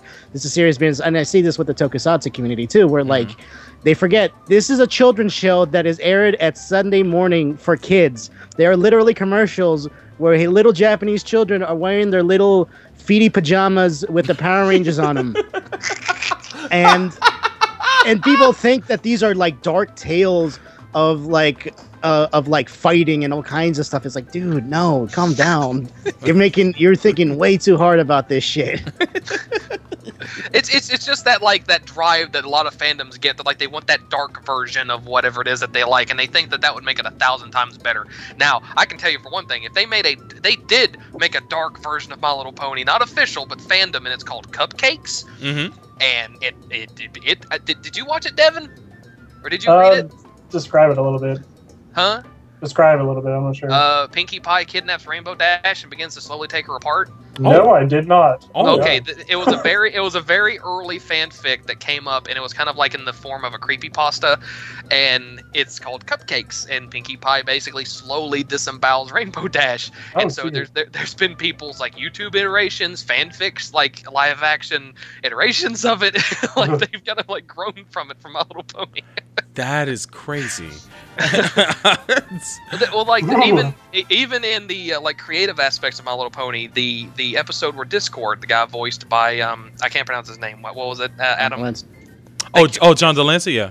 Yes, that character Discord. There was a lot of pony music that was created that basically was an alternate universe where Discord won instead of where Discord was defeated, and it was a lot of like, you know, the world is chaotic. You know, I'm the last pony alive. It was people just creating these really dystopian songs, all based on this episode of My Little Pony, where what if the bad guy won? And just that's what happens. Something happens in the series, and they take it off in their own different directions and create their own music and pony music videos and everything like that. And that was part of the creative pony aspect in that one video you showed. Well, shit. I would have never saw that coming. Period. I do want to add that Robert had added, because Twitter, you know, is limited with its characters, but he said to clarify, and you might have saw this. He said, I guess what I mean is becoming fragmented and argumentative like the Gundam fandom and such, but you guys definitely went into that. But he also asks, do you think that Butt Stallion from Borderlands 2 might be a reference to Brony /MLP? I don't even know what he's talking about, but do you guys know what he's talking about? Do you see this pony? It's made of diamonds. Maybe not. The problem is you never see Butt Stallion until like the most recent DLC. So, and that's not even a spoiler. Shit. Oh shit! Thanks, bro. Butt Stallion. But to what extent? I'm not gonna say. Oh, okay. That's hilarious. Shout out to Sixer Mason. He writes, Rule 34 cannot be stopped. I guess in regards to the My Little Pony movie and making the ponies humans. Wow, that's also the thing about the Sonic community. That's what I was wondering about. God. Oh God, Rule 34. For those that don't know, look it up, because I ain't about to explain that shit. Thank you. But I turned the mic over to Eric, because Eric, you had some things you had written down that you wanted to cover. Yeah, I guess I just wanted to looking at my notes here, just trying to find like a channel of discussion here. Like me and Devin were having a conversation about like what is it from within the fandom that we can point at and say that aspect of the fandom is kind of what's giving the rest of us a bad example, I guess. And we were able to look at the actual show itself, and we realized that within even the show itself, that it's got a little bit of kind of reverse sexism. And that's not even a term that I really talk about that often, because that's, like I said, that's not how my brain thinks. That's more like how Devin thinks. But I was even able to notice that there is no prominent male character in this series, like at all. There's Spike, the little dragon dude, who's kind of like an assistant / pet to Twilight Sparkle, and secretary. And basically the musical bits are really entertaining, but even like later on down the road, some of the music doesn't really have as much emphasis behind it as it did the earlier episodes. It's kind of like the one guy that they have writing it, David, I got his name written down here, who wrote most of the songs. It's starting to sound like he's kind of losing emphasis on the songwriting.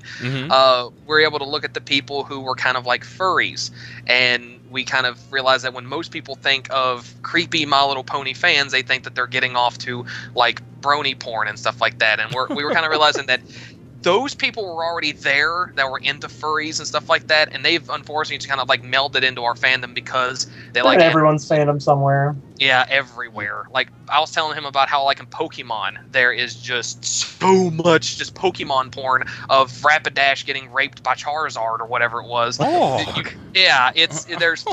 There's half human female versions of Gallade and Charizard and all these other characters, and it's everywhere, and it's disgusting because it's just like there's nothing sexualized about this show or these characters other than the fact that they're girls, you know. Like there's two other main character, main characters that are guys named Snips and Snails. Right. Every episode that they show up, they're basically minions every time. New bad guy shows up. Snips and Snails is there being the bulk and skull of this series. And not even that good of a bulk and skull. I don't know if they're doing it because it's a girl series, but they do have a very unfortunate way of their handling male characters. Like Snips and Snails, they're doing very much the whole boys have cooties, they're dumb and grody, they don't know anything. And then the only other male characters, like Spike, he's looked down upon, he's eternally in the friend zone. And then so far, one of the only other male characters they've shown is either just purely a love interest, and there's no character depth. So that is something that I'm a little disappointed in. With all the benchmarks and all the things that the show has overcame, I wish they would be a little more sensitive to representing men. And even when they did introduce a character that was a male that kind of had more character development to him, they just magically made him appear. In the end of season 2, there was this like big hyped up royal wedding that they were talking about, and so none of the Brony fandom was like, "Who's getting married? Who the fuck's getting married?" And we kept seeing this pink alicorn and this blue pony or blue unicorn. And we're like, "Well, who the fuck are these people?"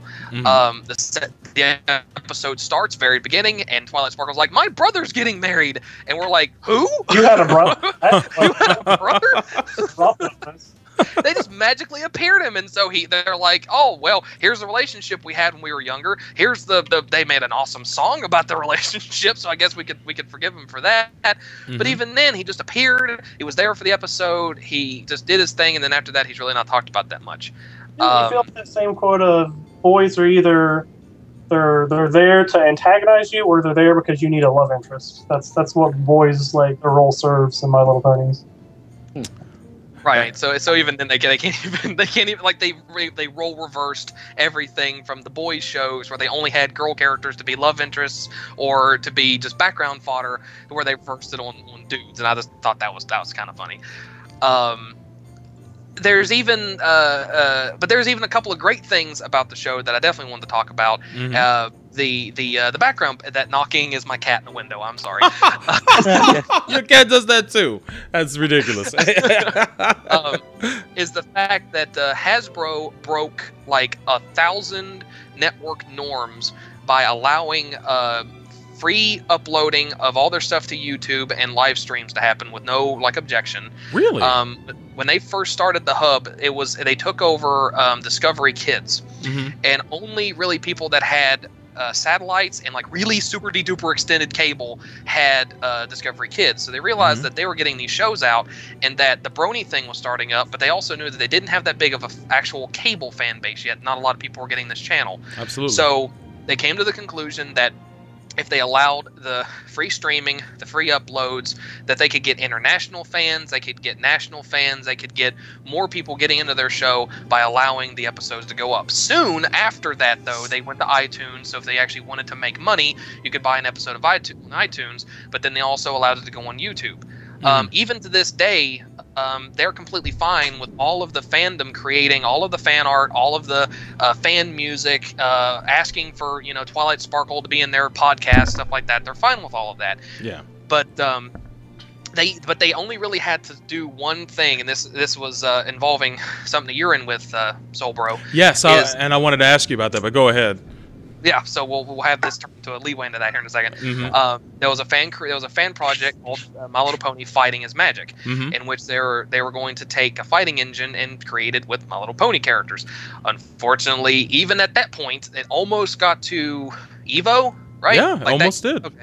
Almost made it into Evo, and Hasbro was like, "Sorry guys, this is too far. We have to shut it down." The great thing, though, is that at the moment that the production company that was doing Fighting is Magic was putting up onto their Facebook page and on their Twitter page, Hasbro has kindly asked us to cease and desist. 2 minutes later, Laura Faust on Twitter tweeted the people that were doing Fighting is Magic and said, "Hey, let's get together and do something." Oh. So as soon as one door was shut, another door was opened up thanks to the community of My Little Pony. And so soon, me and Doctor was talking about this. soon there'll actually be a completely pseudo-original fighting game coming out based off the Fighting is Magic engine, but with less copyrighted characters probably this time.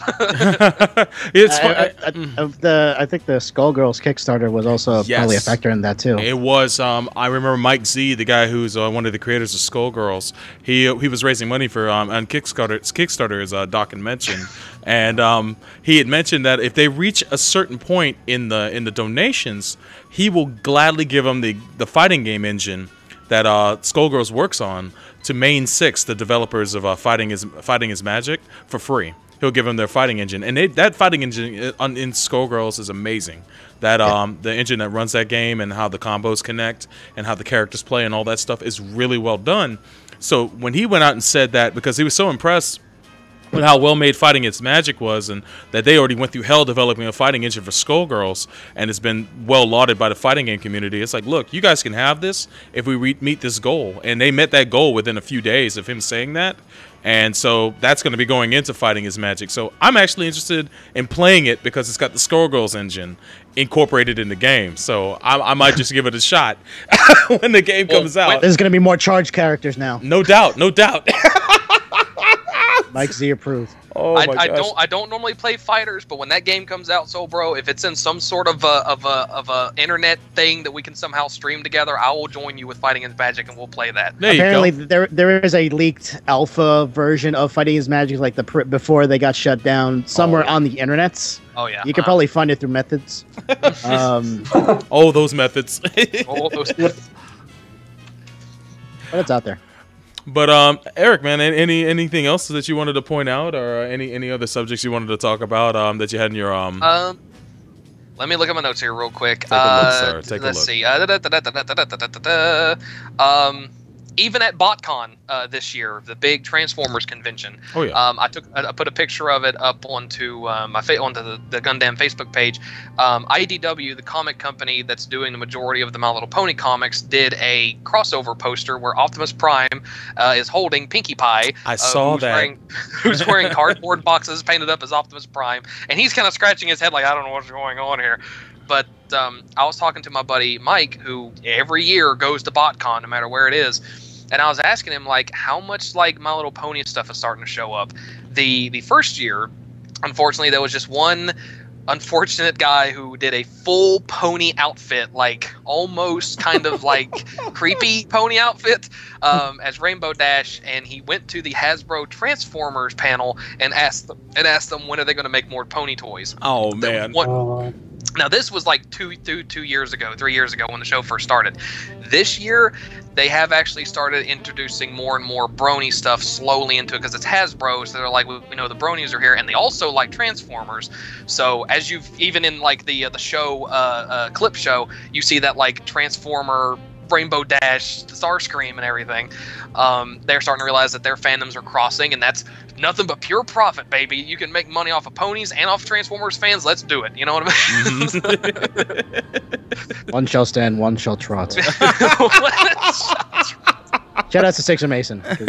That was his joke. Shout out to Sixer. That's awesome.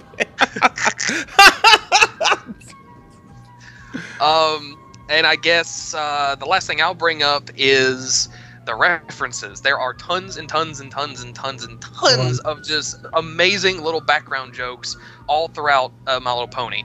The best one that I can bring up is in season 2. There was an episode where Rainbow Dash thought she should become a superhero. Mm-hmm. So, or actually, no, I'm sorry. There was an episode where Rainbow Dash got an ego, and like what Doctor said, Rainbow Dash is the character that generally has the most lessons taught to her because of how headstrong she is.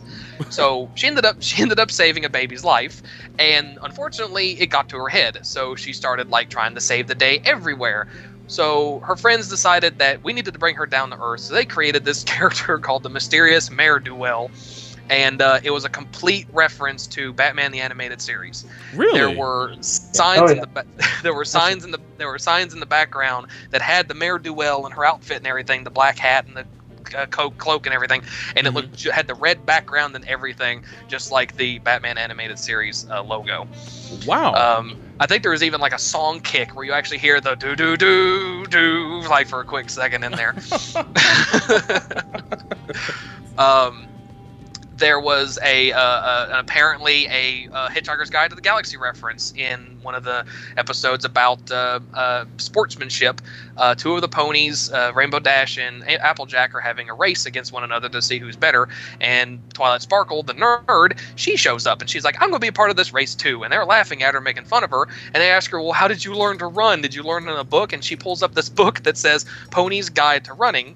And it's a callback to Hitchhiker's Guide to the Galaxy because her racing number is number 42. 42. I was just gonna ask. Man, it sounds like the show is chock loaded with all sorts of references, man. Dang, if anything, I've learned a lot in today's episode of this show, and I expected to. I was hoping I would. I was hoping I would at least be somewhat enlightened, and I feel like I've been baptized almost. So. But Devin, anything you wanted to add or share, or anything we may have not have covered?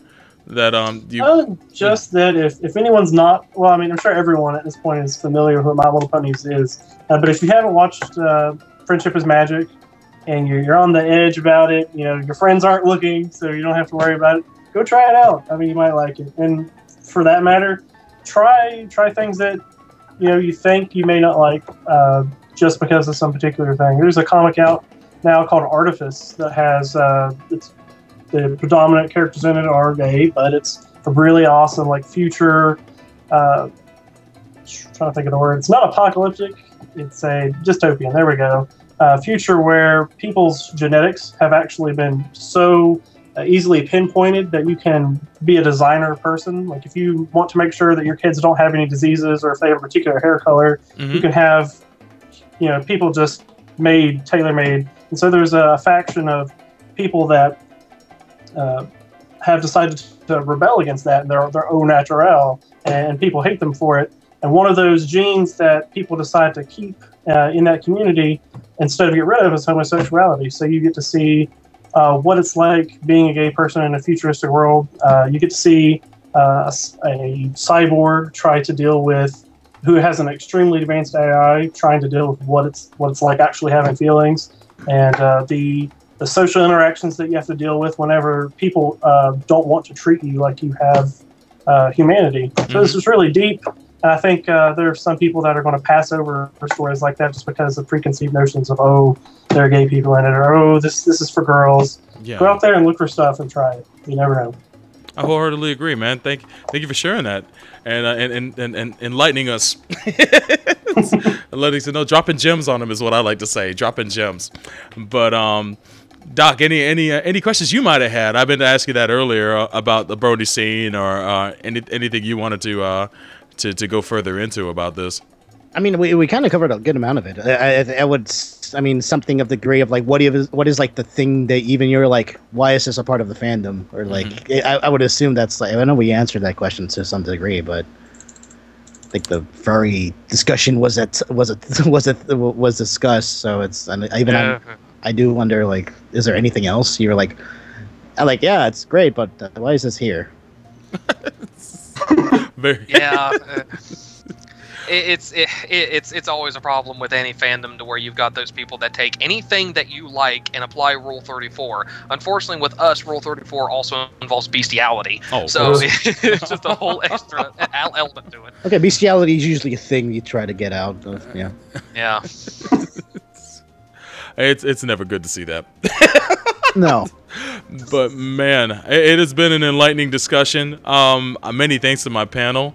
As you guys can check out here, I made a handy dandy little panel here that shows a lot of the URLs. Oh, I meant to ask you, Eric. I sent you a message on Twitter, but I don't think you had the chance to send me a message back. Did you make a short URL for your stream page for Pokemon Saga Theater? Oh no, I haven't. You never did? I've never done that. No, due to multiple hard drive failures and everything, I'm actually on a brand new laptop now, so I am planning on bringing that stream back very, very soon. So yes, I do plan on streaming there again soon. So if you want to pitch my stream, go ahead. I will. I'll put it right here. I got the nice long address there for people who want to to go to that, or they could search for Pokemon Saga Theater on live stream and find you and follow you there. But anything else you wanted to plug, Eric, before we move on to Devin?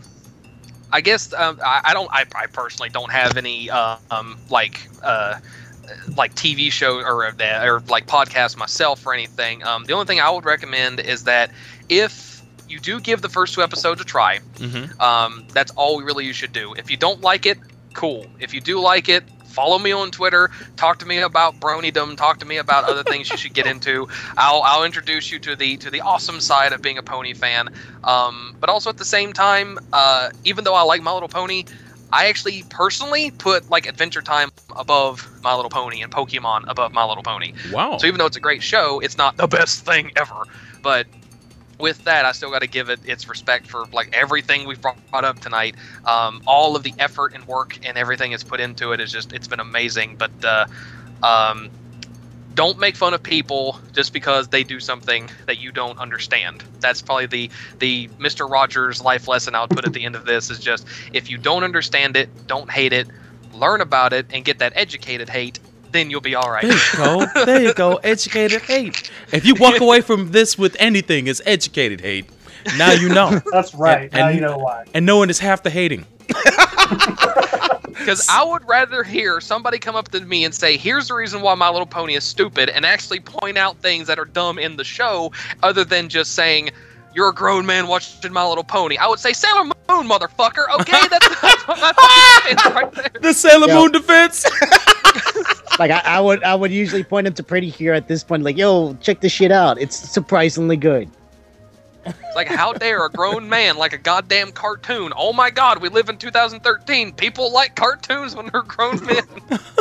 It's funnier to see that in like the anime community. It's like, yo, you already watch cartoons at this point, and you don't even like me saying it's called cartoons. Exactly, and it's funny. It's like you can't really make fun of My Little Pony fans when you look at half the stuff you're into, and you can find many people who would look upon your fandom in the same manner. So, it can be it can be easily reversed on you. And I understand the defense is like, well, the demographic is not meant for them, and blah blah blah blah blah. It's like, well, yeah, but Gundam, really, the demographic isn't meant for grown ass men like me who don't buy the models. Yo, One Piece is a kids show too. Exactly. So it's like, dude, like a lot of stuff I'm into does not apply to me at all, and I just get enjoyment out of it because it's there to be enjoyed, and I dig it, and I really have no excuse in the matter.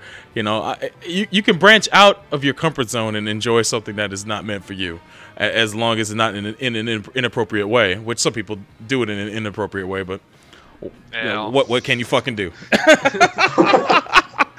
But Devin, man, anything? If you could let people know about your website and your comics, and how they can reach you, and what pages they can go to visit. Definitely hit up pinkdollarcomics.com. We're working on a few different series, but our heart and soul, the main series we're working on, is called Autumn Rose. We actually have the entire prologue up right now. Chapter 1 will be starting this fall. We do have a ton of concept artwork that you can only see on our DeviantArt. So if you want to see maybe a sneak peek of some of the characters before they actually go live in the pages, you can check them out there on our DeviantArt page. But in the spirit of checking out things that are different and new, definitely come check out Autumn Rose. It's a series that switches back and forth between 2 parallel stories. The main story is about a large group of orphan boys that live in a European monastery in the Edwardian era. The 2 main characters are dealing with kind of a masculinity crisis. One particular boy is being a victim of bullying. The other boy is the bully.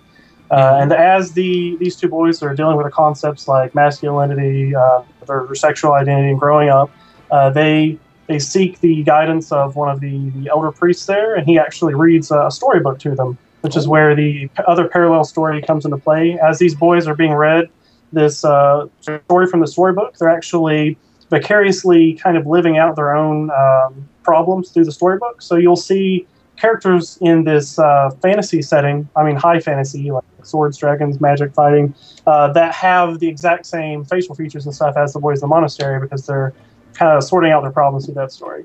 And the entire comic will be a back and forth between the boys in the monastery dealing with, like I said, their issues and growing up, and then this fantastical storyline that's being read to them through the storybook.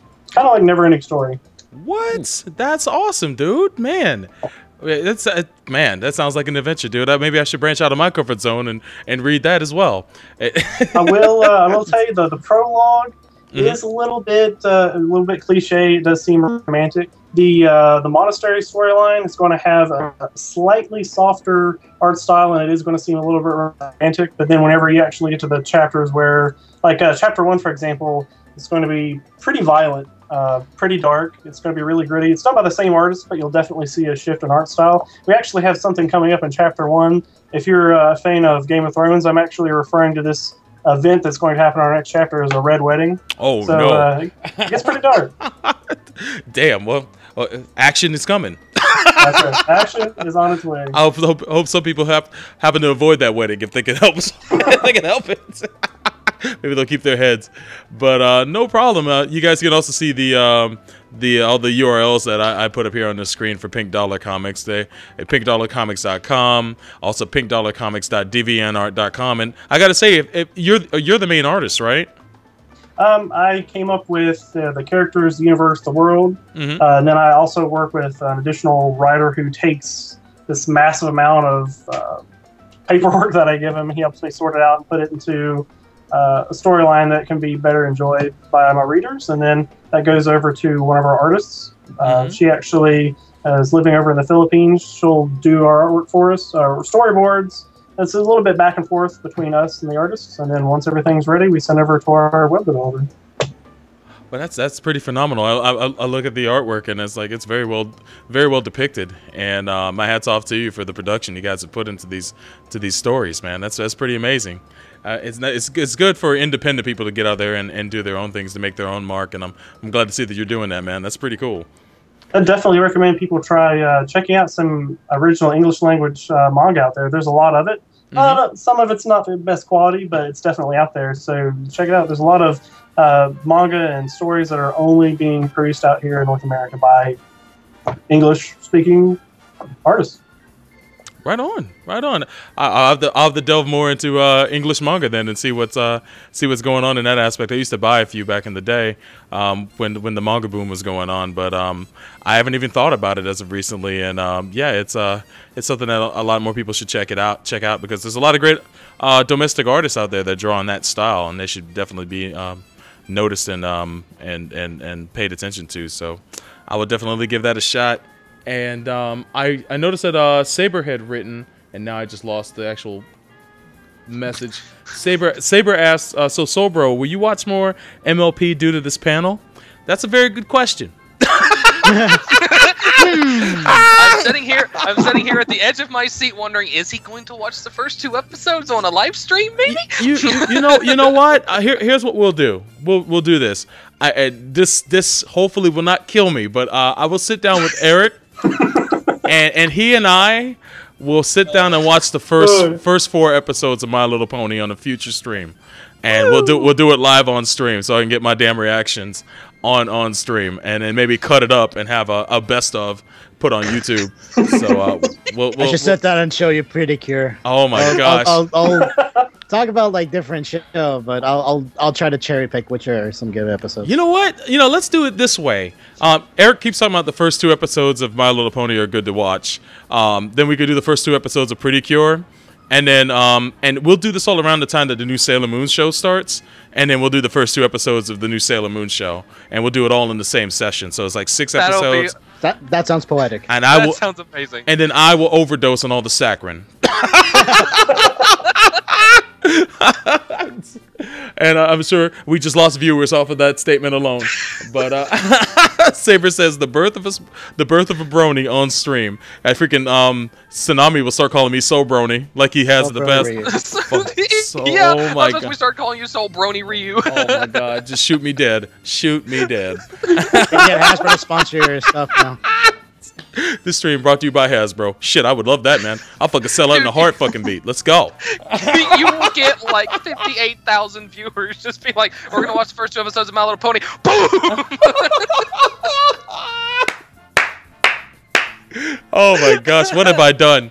What have I done? Doc, man, anything you wanted to plug? Aside from the stuff that you already have on there, the Ask Backwards Anime Podcast, the best kept secret on the internet, ssaapodcast.com.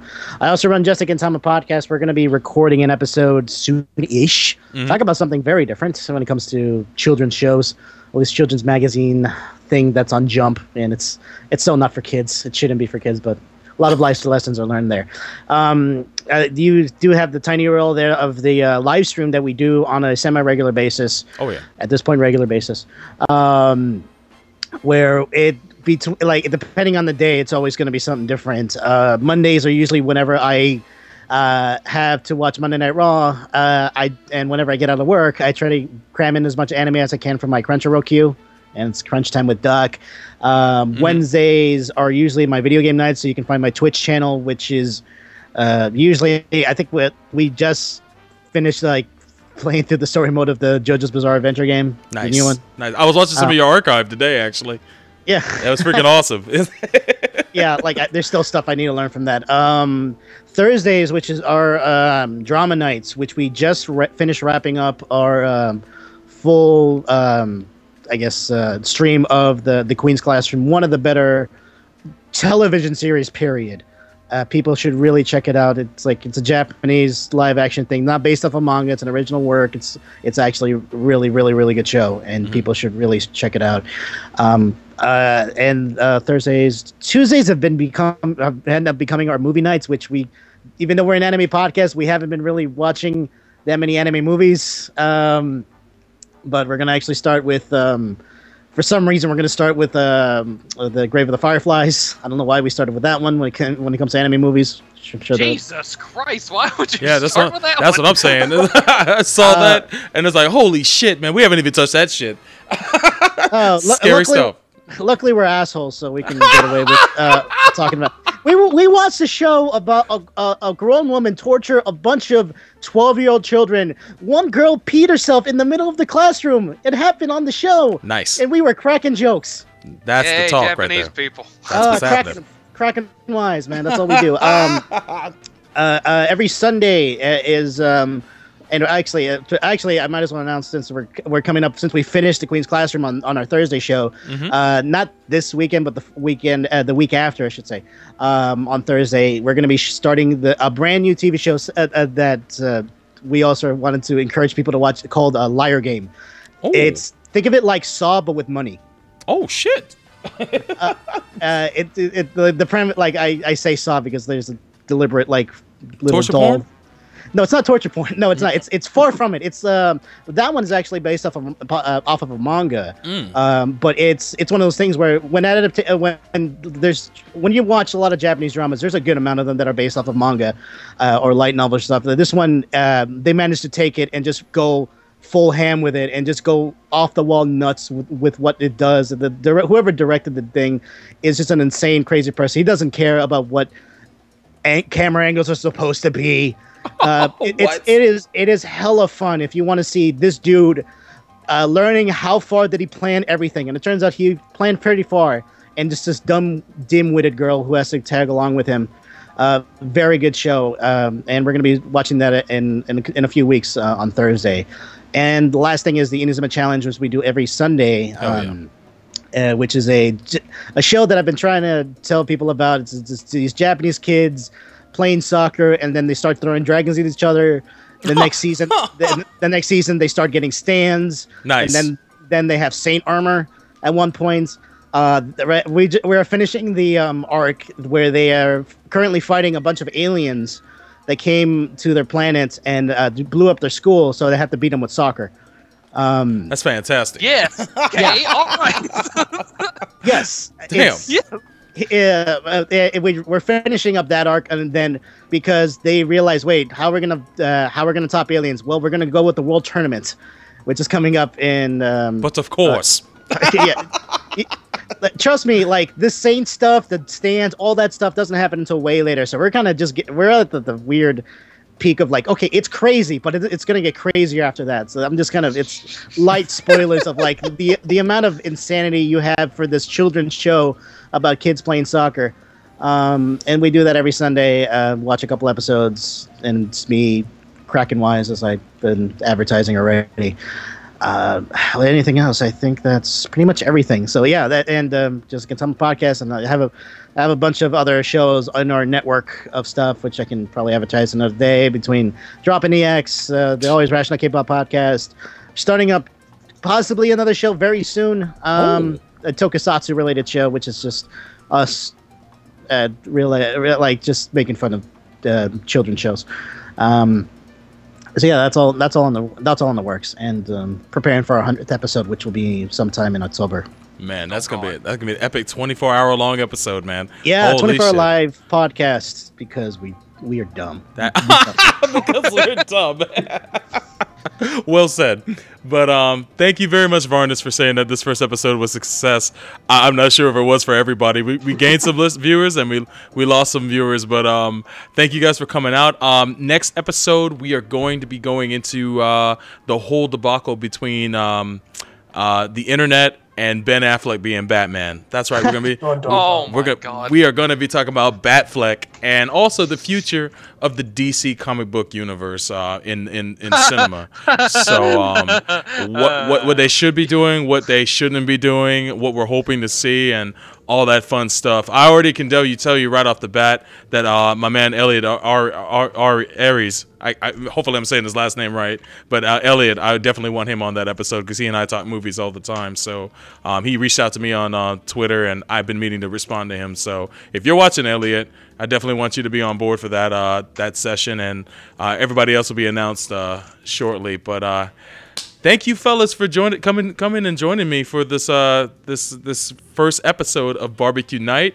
Many thanks to Doctor from the SSAA podcast, Devin of Pink Dollar Comics, and of course Eric of just being a loudmouth. That's right. Coming live from West Virginia, but now, if you'll excuse me and Devin, we gotta go get ready for the Grand Galloping Gala. There you go. Prom dress. Oh my God. But this conversation went off the rails hours ago. But it went off the reins, you should say. Off the reins, indeed. Oh my God. Good night, every pony. And we close out on that nonsense. We'll see you. We'll see you guys later, man. Peace in the Middle East. Peace. Everybody smile, smile, smile. Fill my heart up with sunshine, sunshine. Oh my gosh.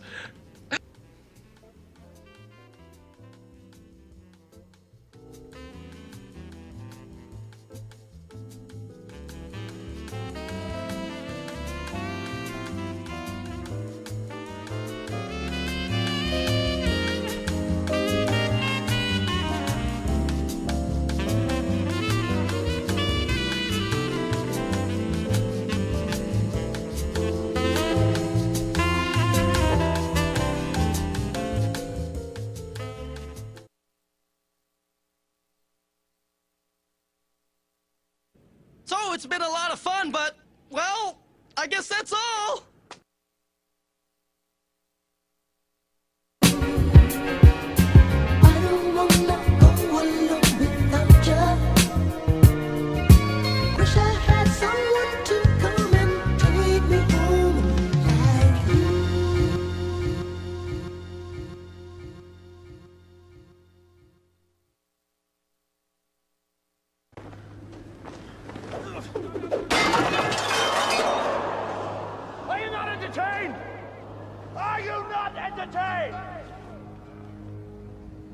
Is this not why you are here?